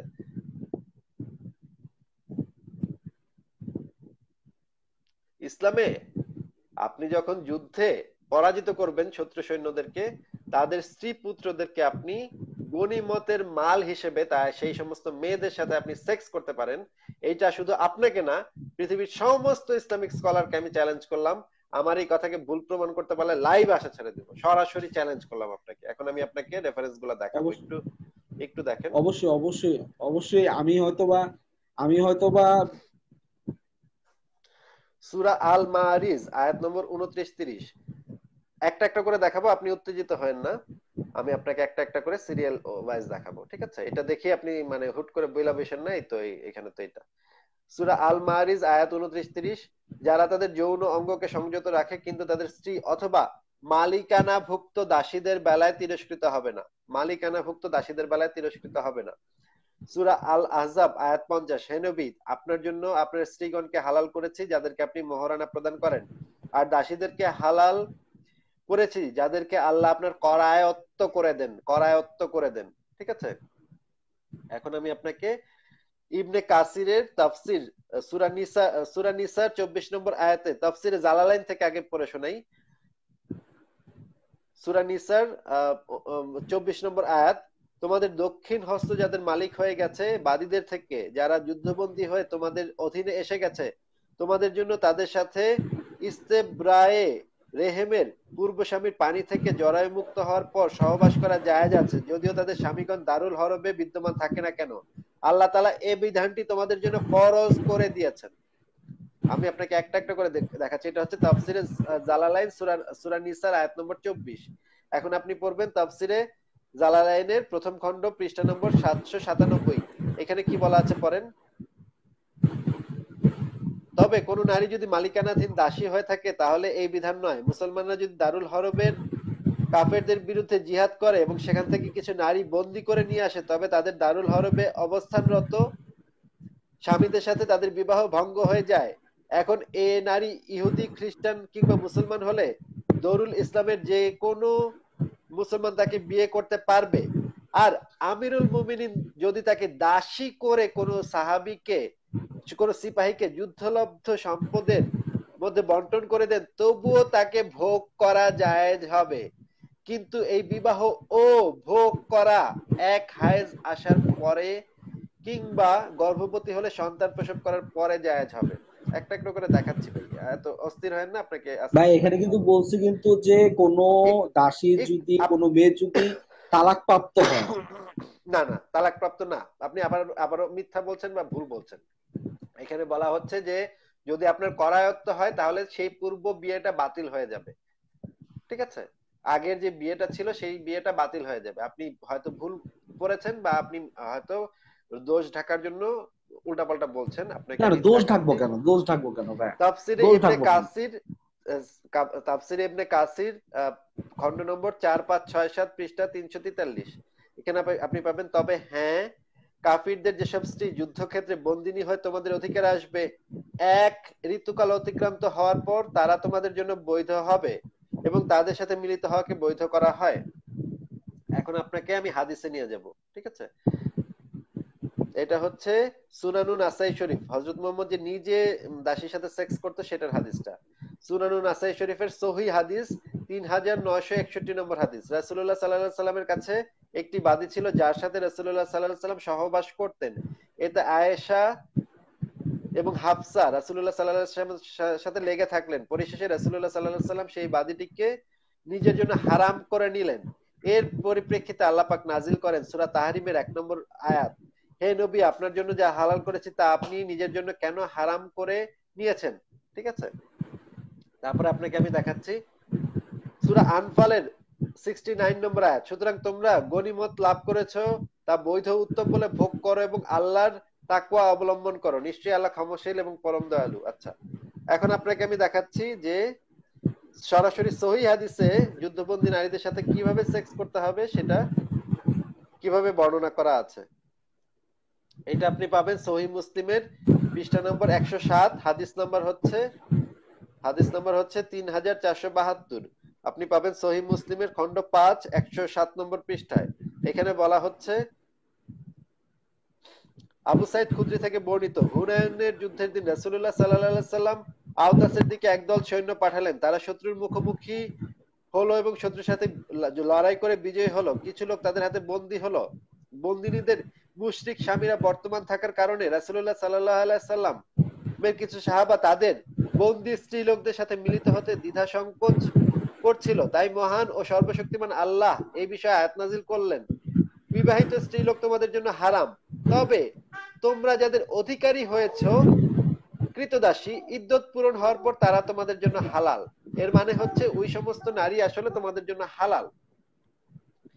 তারপরে হাদিস হচ্ছে গিয়ে না না, আজরুল এই ভাই না ভাইয়া ভাই, একটু এটা এই অপেক্ষা সমস্ত করেন ভাই, নারী একটু জি অপেক্ষা জি করেন ভাই। সহিহ মুসলিম হাদিস পৃষ্ঠা নম্বর 77, হাদিস নাম্বার হচ্ছে 3408 নম্বর হাদিস। এটা আপনি পাবেন সহিহ মুসলিমের 5 নম্বর খণ্ডে 77 নম্বর পৃষ্ঠায়। হ্যাঁ, এখানে হাদিসে বলা হচ্ছে রাসূলুল্লাহ সাল্লাল্লাহু আলাইহি ওয়াসাল্লাম বানু মুসতালিকের যুদ্ধে অংশগ্রহণ করেছে। এই যুদ্ধে আমরা আরবের সবচেয়ে সুন্দরী মেয়েদের বন্দী করলাম। আমরা দীর্ঘদিন স্ত্রী সহচর্য থেকে বঞ্চিত ছিলাম। আমরা এসব বন্দী মেয়েদের বিনিময়ে তাদের আত্মীয় পরিজনদের নিকট থেকে অর্থ সম্পদ গ্রহণ করতেও আকাঙ্ক্ষী ছিলাম। তাই আমরা এসব স্ত্রীলোকদের সাথে মিলিত হয়ে আজল করতে মনস্থ করলাম, যাতে তারা গর্ভবতী না হয়। তারপরে তারা এটা নিয়ে হযরত মুহাম্মদের কাছে গিয়ে জিজ্ঞেস করলো। হযরত মুহাম্মদ বললেন, তোমরা যদি এরূপ না করো তাতে কিছু যায় আসে না। কিয়ামতের পর্যন্ত যতগুলো প্রাণের সৃষ্টি হওয়ার সিদ্ধান্ত আল্লাহ করে রেখেছেন তার সৃষ্টি হবেই। তার মানে এখানে আবার আজলের টিকা দেয়া আছে। আজল হলো স্বামী স্ত্রীর মিলনের চরম মুহূর্তে পুরুষাঙ্গ বের করে নিয়ে স্ত্রী অঙ্গের বাইরে বীর্যপাত করা। দাসীর সাথে এই আজল করাটা হচ্ছে গিয়ে, আজল আপনি করতে পারেন দাসীর অনুমতি ছাড়াই, তবে স্ত্রীর সাথে করতে হলে, আজল করতে হলে স্ত্রীর অনুমতি নিতে হবে। তারপরে দেখেন সহিহ মুসলিম হাদিস 3410 নম্বর, স্ত্রীলোক লাভ করলাম, আমরা তার সাথে আজল করতে চাইলাম। মহানবী বললেন যে হ্যাঁ তোমরা আজল করতে পারো। তারপরে আপনি সমস্ত হাদিসগুলো আপনি রিচেক করে দেখবেন ভাই। আমি একটা হাদিস যদি ভুল বলে থাকি আপনি রিচেক করে আমাকে জানাবেন যে হাদিসে কোনো আমি ভুল বলেছি কিনা। কৃতদাসী আছে, এই যে দেখেন 3414 নম্বর হাদিসে বলা হচ্ছে কোন এক ব্যক্তির কৃতদাসী আছে, সে তার সাথে মিলিত হয় কিন্তু সে গর্ভবতী হোক তা সে পছন্দ করে না। তখন মোহাম্মদ তাকে আজল করতে পরামর্শ দিলেন। কৃতদাসীর সাথে সেক্স করতেছিল, তখন আজল করতে পরামর্শ দিলেন নবী মোহাম্মদ, আপনার নবী মোহাম্মদ। ঠিক আছে। এক ব্যক্তি রাসূলুল্লাহ সাল্লাল্লাহু আলাইহি সাল্লামের কাছে এসে বললেন, আমার একটি কৃতদাসী আছে, আমি তার সাথে মিলিত হই, তবে সে গর্ভবতী হোক তা পছন্দ করি না। তারপরে হযরত মুহাম্মদ তাকে আজল করতে পরামর্শ দেন। ঠিক আছে। তারপরে আপনি দেখেন এই যে সহিহ বুখারী হাদিসে পরিষ্কার ভাবে আজল করার ইয়াটা বলা আছে। আজল হলো স্ত্রী সঙ্গমকালে বীর্যপাতের ঠিক পূর্ব মুহূর্তে স্ত্রী যোনি থেকে পুরুষাঙ্গ বের করে এনে বাইরে বীর্যপাত ঘটানো। ইমাম আবু হানিফার মতে বাদীর সাথে তার অনুমতি ব্যতি রেখেই এ কাজ জায়েজ, তবে আজাদ স্ত্রীর সাথে এ কাজ করতে হলে তার অনুমতি লাগবে, অনুমতি ব্যতীত বৈধ নয়। আজাদ স্ত্রী হলে আপনার আজল করতে হলে অনুমতি লাগবে, কিন্তু দাসীর সাথে, কৃতদাসীর সাথে বা যুদ্ধবন্দী নারীর সাথে করতে হলে তার অনুমতি লাগবে না, আপনি অনুমতি ছাড়াই তার সাথে আজল করতে পারেন। তারপরে আপনি দেখেন এটা হচ্ছে গিয়ে সহিহ বুখারী খন্ড 4 পৃষ্ঠা নম্বর 89, হাদিস নম্বর হচ্ছে 2088। এখানে আবু সাইদ খুদরি থেকে বর্ণিত, একদা তিনি নবী সাল্লাল্লাহু আলাইহি সাল্লামের নিকট বসা ছিলেন। ইয়া রাসূলুল্লাহ, আমরা বন্দী দাসীর সাথে সঙ্গত হই, কিন্তু আমরা তাদের বিক্রয় মূল্য হাসিল করতে চাই, এমত অবস্থায় আজল সম্পর্কে আপনি কি বলেন? তিনি বললেন, আরে তোমরা কি এরূপ করে থাকো? তোমরা যদি তা আজল না করো তাতে তোমাদের কোনো ক্ষতি নেই, কারণ আল্লাহ তাআলা যে সন্তান জন্ম হওয়ার ফয়সালা করে রেখেছেন তা অবশ্যই জন্মগ্রহণ করবে। মানে আজল করতে কোনো ক্ষতি নেই। উনি হযরত মুহাম্মদ বলেন হ্যাঁ তোমরা আজল করতে পারো। এমন কি হযরত মুহাম্মদ নিজের জামাতা আলীকে যুদ্ধবন্দী নারী দিয়েছিল সেক্স করার জন্য, নিজের জামাতা আলীকে যুদ্ধবন্দী দিয়েছিল সেক্স করার জন্য। আপনি দেখেন ভাই এসব হাদিসের বই কে লিখছে এটা? এগুলা ভাই সহিহ বুখারী সহিহ মুসলিম হাদিস। আপনি কি মানে আপনি আপনার ভাই মাথা ঠিক আছে ভাই? সহিহ বুখারী হাদিস সহিহ মুসলিম হাদিস ভাই। না, বুখারী এরকম হাদিস আর ভাবে মুসলিম হাদিস কে লিখছে এটা আপনি জিজ্ঞেস করলেন? আমি আমি আমি না না না হতবাক হয়ে গেলাম। আপনি কি ভাই, না না না, সহিহ বুখারীতে আমি এরকম এরকম হাদিস পাই নাই ভাইয়া। আপনাকে আমি আপনি চ্যালেঞ্জ যেভাবে করলাম, বলতেছেন আপনাকে আমি চ্যালেঞ্জ ঠিক করলাম, পৃথিবীর সমস্ত মুসলিম স্কলারকে চ্যালেঞ্জ করলাম, যদি আমি একটা হাদিস ভুল বলে থাকি, একটা রেফারেন্স ভুল বলে থাকি, লাইভে আসবো না, সরাসরি চ্যালেঞ্জ। হ্যাঁ, এখন অবশ্যই অবশ্যই মানে আমি আমি আমার পরিচিত যে এমন চ্যালেঞ্জ কিন্তু আপনি আমার সহজে পরিচিত পাবেন না ভাই। স্কলার। এমন চ্যালেঞ্জ কিন্তু হ্যাঁ, আপনি ভাই সহজে পাবেন না। আপনার উচিত এই চ্যালেঞ্জটা গ্রহণ অবশ্যই করা এবং পৃথিবীর সবচেয়ে বড় বড় স্কলারদের নিয়ে আসেন। গনিমতের মাল হিসেবে মেয়েদের সাথে সেক্স করা ইসলামে শতভাগ জায়েজ, হালাল। আল্লাহ এবং নবী এটা জায়েজ করে দিয়েছেন। হাদিসে পরিষ্কার, সহিহ হাদিসে পরিষ্কার বর্ণনা করা আছে। চারজন যে ইমাম, চার মাযহাবের চারজন ইমামের এই বিষয়ে বক্তব্য আছে। সুনানে আবু দাউদ, সহিহ মুসলিম, সহিহ বুখারীতে পরিষ্কার বর্ণনা করা আছে যুদ্ধবন্দী নারীদের যাদেরকে আপনি ধরে নিয়ে আসবেন, যাদের পিতা এবং যাদের স্বামী, যাদের ভাইকে আপনারা হত্যা করে মেয়েদেরকে তুলে নিয়ে আসবেন যুদ্ধবন্দী নারী হিসেবে, তাদের সাথে সেক্স করা ইসলামে শতভাগ জায়েজ, একদম হালাল। এটা যদি ভুল প্রমাণ করতে পারেন, আমি তো বললাম আমি লাইভ করা ছেড়ে দেব। আচ্ছা, এটা কি শুধু মুসলিম ধর্মে ভাইয়া? না, আপনি কি এটা শুধু খ্রিস্টান মুসলিম ধর্মেও ধর্মে আছে। পাইছেন এটা এটা? খ্রিস্টান ধর্মে ওল্ড টেস্টামেন্টে আছে, খ্রিস্টান হিন্দু ধর্মে ওল্ড ধর্মে নাই? টেস্টামেন্টও আছে। হিন্দু ধর্মে আসলে সেইভাবে স্পেসিফিকলি বলা নেই, তবে এটা এমনিতেই করতো। হিন্দু না ধর্মে না আসলে না, বলা হিন্দু বলি লাগে ধর্মে না। তো অবশ্যই আছে, ওই যে যারা যারা যারা ছোটবেলা থেকে কিন্তু যারা ভাই মানে কিন্তু ওই যে ভাই আপনাকে বাল আমি যেটা বলতে ব্রহ্মচারীদের দিয়ে যাচ্ছি দেয়। কিন্তু ভাই জি। আপনাকে আমি যেটা বলতে যাচ্ছি সেটা হচ্ছে যে আ- অন্যের গায়ে দুর্গন্ধ থাকলে কি তাতে আপনার গায়ের দুর্গন্ধটা ঢাকা পড়বে? না না, অন্যের গায়ে দুর্গন্ধটা তো না, আমার না সত্যটা না জানা দরকার, না না আমি যাব আপনি যেটা আপনি চেষ্টা সত্য। করছেন, আপনি বিকজ চেষ্টা করছেন, আপনি চেষ্টা করছেন ধরেন মানে চোরে ধরা পড়ছে, হ্যাঁ, তখন চোরে বলতেছে আরে কলিমুদ্দিনও চুরি করে, রহিমউদ্দিনও চুরি করে, সগির আলীও চুরি করে, সবাই তো চুরি করে, তাহলে আমি কি দোষ করছি? কিন্তু তাতে তো তার চুরি না করা না, দোষটা। আপনি চুরি চোর বলতেছেন, আপনি আপনি শুধু রহিমকেই আঙ্গুল দিয়ে দেখায় দিচ্ছেন, রহিম না চোর, রহিম চোর, রহিম চোর।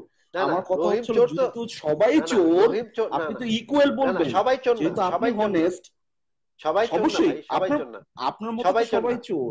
যারা যারা তাহলে তাহলে কি মানবিক মানুষ, সত্যটাকে, যারা মানবিক মানুষ, আমি আপনাকে সত্যটাকে যেটা বলছি, যারা মানবিক মানুষ তারা কখনো যুদ্ধবন্দী নারীদের সাথে এইভাবে সেক্স করবে না বা সেক্স করার জন্য অনুমতি দিবে না।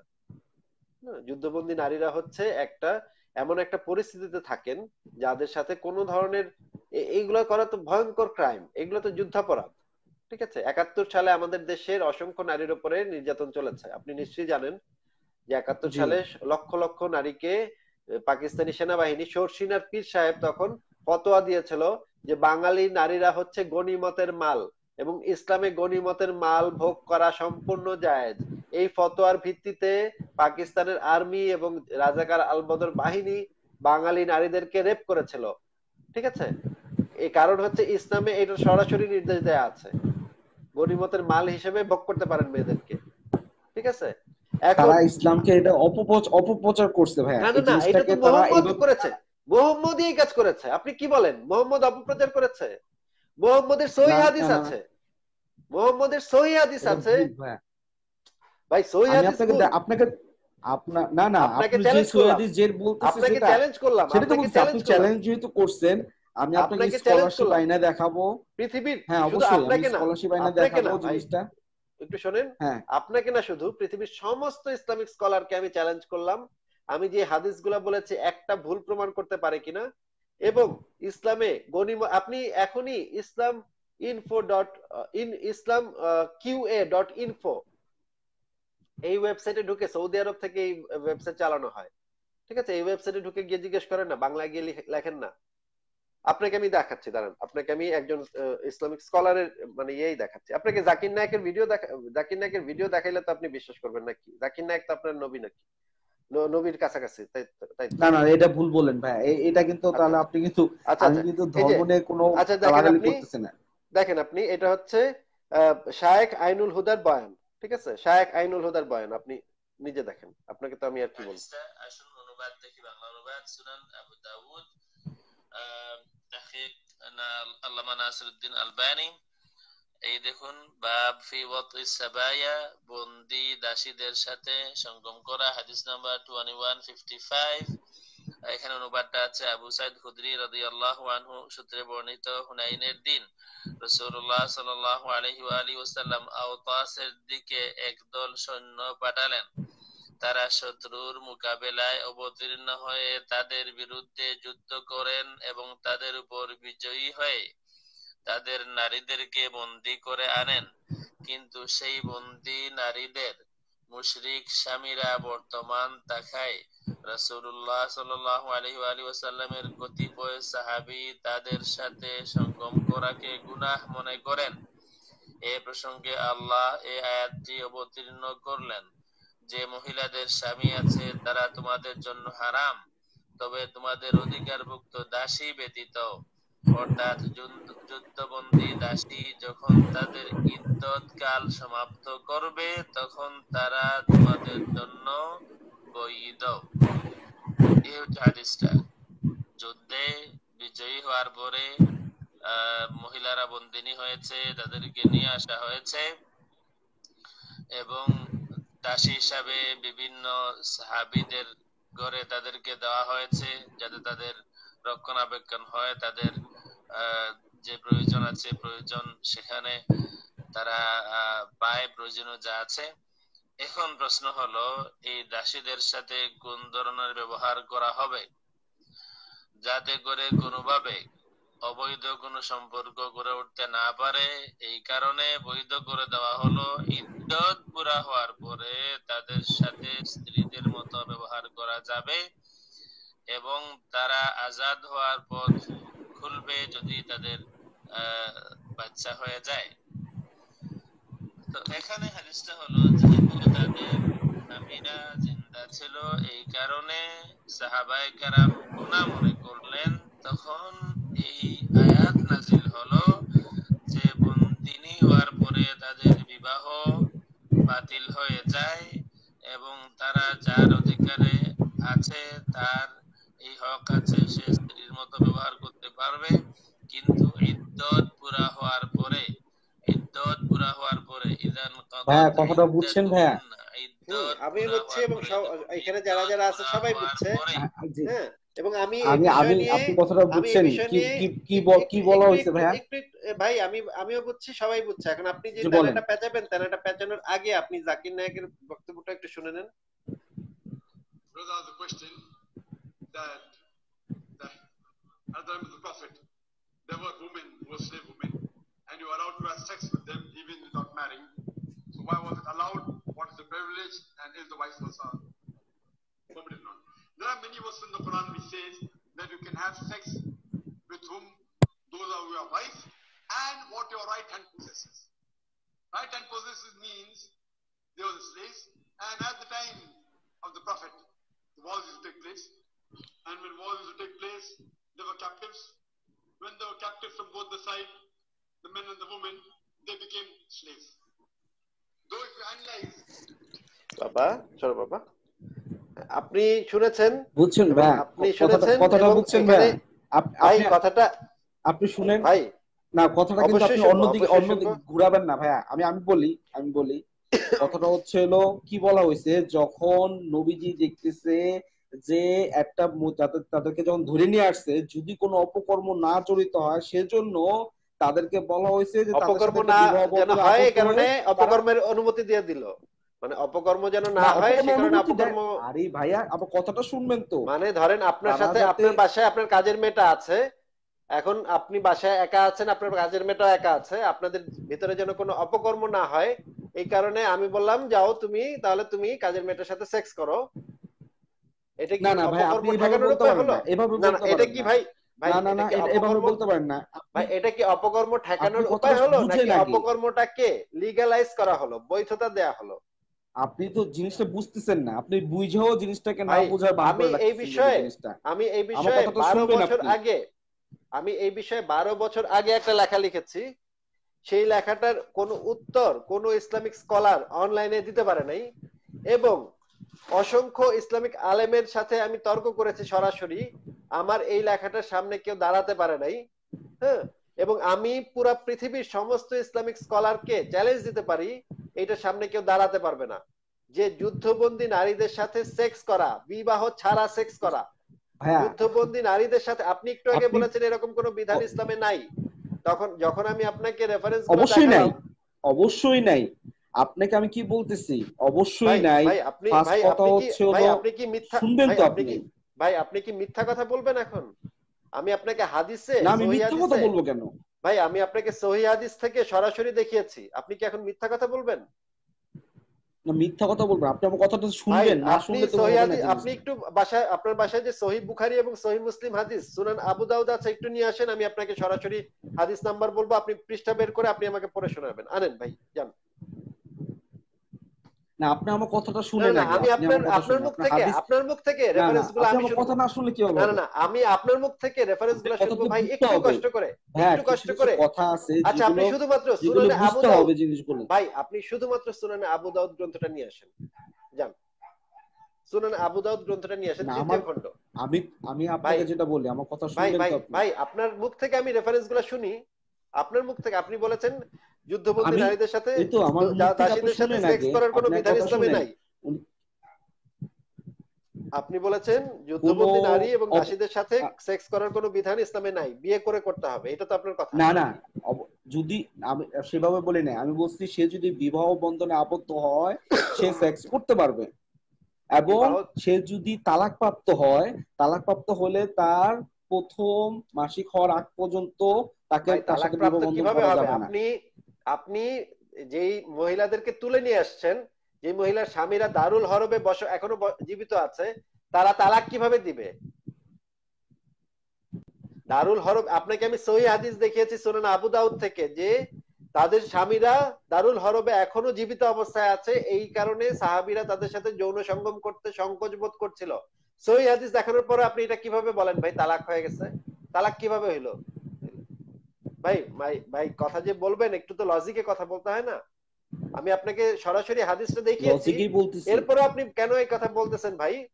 তাদেরকে তো না, তুলে এটা আনা এটা হয়েছে, তাদের আপনি স্বামীরা এখনো দারুল হরবে জীবিত আছে, তাহলে কিভাবে তালাক হইলো তাদের সাথে? ভাই আপনি কি ভাই মিথ্যা কথাটা বলতে হ্যাঁ, হলেও তো যে একটু আপনি একটু একটু ইয়া করে মিথ্যা বলতে কথা হয় না, না? ভাই মিথ্যা কথা ভাই না। না না কিছু ভাই, কিছু মিথ্যা কিছু কথাটা কিছু বলতে কথা হলেও আছে না, ভাইয়া, কথাটা যদি ভাই না না, সম্পূর্ণ কথাটা হচ্ছে মিথ্যা সম্পূর্ণ কথা বলতে যদি হলে একটু বুদ্ধি করে মিথ্যা সম্পূর্ণ কথাটা না বলতে বলা হয়। হয়, আমি না আপনাকে না, সম্পূর্ণ মিথ্যা কথা হাদিসটা বলবো পড়ে কেন? শুনিয়েছি, আপনাকে আমি সম্পূর্ণ হাদিসটা পড়ে সম্পূর্ণ শুনিয়েছি, কোনোটা কথা কিন্তু থেকে, আপনাকে যেটা বলছি কোনো ভাই, কথা থেকে যদি আপনাকে আপনি আমি যেটা সম্পূর্ণ বলছি ভাই, ওয়ার্ড না, মিথ্যা কথাটা বলতে হলেও না একটু বুদ্ধি খরচ করে বলতে হয়। কিন্তু আপনি এর আগ পর্যন্ত জানতেনই না। আপনাকে যখন আমি প্রথম বললাম যে দাসীদের সাথে সেক্স করাটা ইসলামে শতভাগ হালাল, তখন আপনি শুরুর দিকে অস্বীকার করতেছিলেন। আপনাকে সূরা বের করে দেখালাম, তারপরে আপনাকে হাদিস বের করে দেখালাম, আপনাকে তাফসির ইবনে কাসিরের তাফসিরে জালালাইন বের করে দেখালাম। এখন আপনি একটু মানে কেমন কেমন যেন করে করে বলতেছেন, হ্যাঁ ঠিক আছে তালাক হইলে তখন করা ঠিক আছে। ভাই আপনি যে মানে ইয়াটা করবেন, মানে বিরোধিতাটা করবেন, আপনার বিরোধিতাকে আমি সাপোর্ট করি, আপনি অবশ্যই বিরোধিতা করতে পারেন, কিন্তু ভাই আপনি যেই প্রসেসটা অ্যাপ্লাই করছেন না, এই প্রসেসটা ভাই সৎ প্রসেস না, হলো না। আপনি অসৎ পন্থায় মানে কথা বলতেছেন, না বা আপনার অসৎ পথে না, আপনি আপনি আপনার আমি অসৎ আপনার পথে কোনো কিছু আচরণে ইয়ে এবং করতেছি না, কথায় আপনি কিন্তু ভাই বিকজ আপনি নিজে চিন্তা করে দেখেন, আপনি শুরুতে কিন্তু টোটালি অস্বীকার করতেছিলেন যে দাসীর সাথে সেক্স করা না, বিয়ে করে সেক্স করতে হবে, দাসীর সাথে সেক্স করা না, না এটা না না বলতেছিলেন। কিন্তু যখনই আমি ক্রমান্বয়ে হাদিসগুলা দেখালাম এবং শায়েখ আইনুল হুদার ভিডিও দেখালাম, জাকির নায়কের ভিডিও দেখালাম, এরপরে এখন আপনি একটু একটু মানে বলতেছেন হ্যাঁ হ্যাঁ ঠিক আছে, কিন্তু তালাক হয়ে গেলে ইদ্যত পালনের পরে এরকম এরকম বলতেছেন। কিন্তু ভাই আপনি ভাই সততার পরিচয় দিচ্ছেন না। আপনি সৎভাবে একটু চিন্তা করে দেখেন, আপনি নিজে সততার পরিচয় দিচ্ছেন কিনা। হ্যাঁ, দেখবেন আপনি যদি সৎ হয়ে থাকেন তাহলে আপনি সৎভাবে আলোচনা করেন, আপনার সাথে আমি আলোচনা করতে রাজি আছি, আপনার কথা আমি শুনতে রাজি আছি। কিন্তু আপনি যদি মানে মানে মন থেকে সৎ না হন, তাহলে তো ভাই কথা মানে হুদাই মানে সময় নষ্ট হবে, আমাদের দুজনেরই সময় নষ্ট হবে, তাই না? না না, বলেন।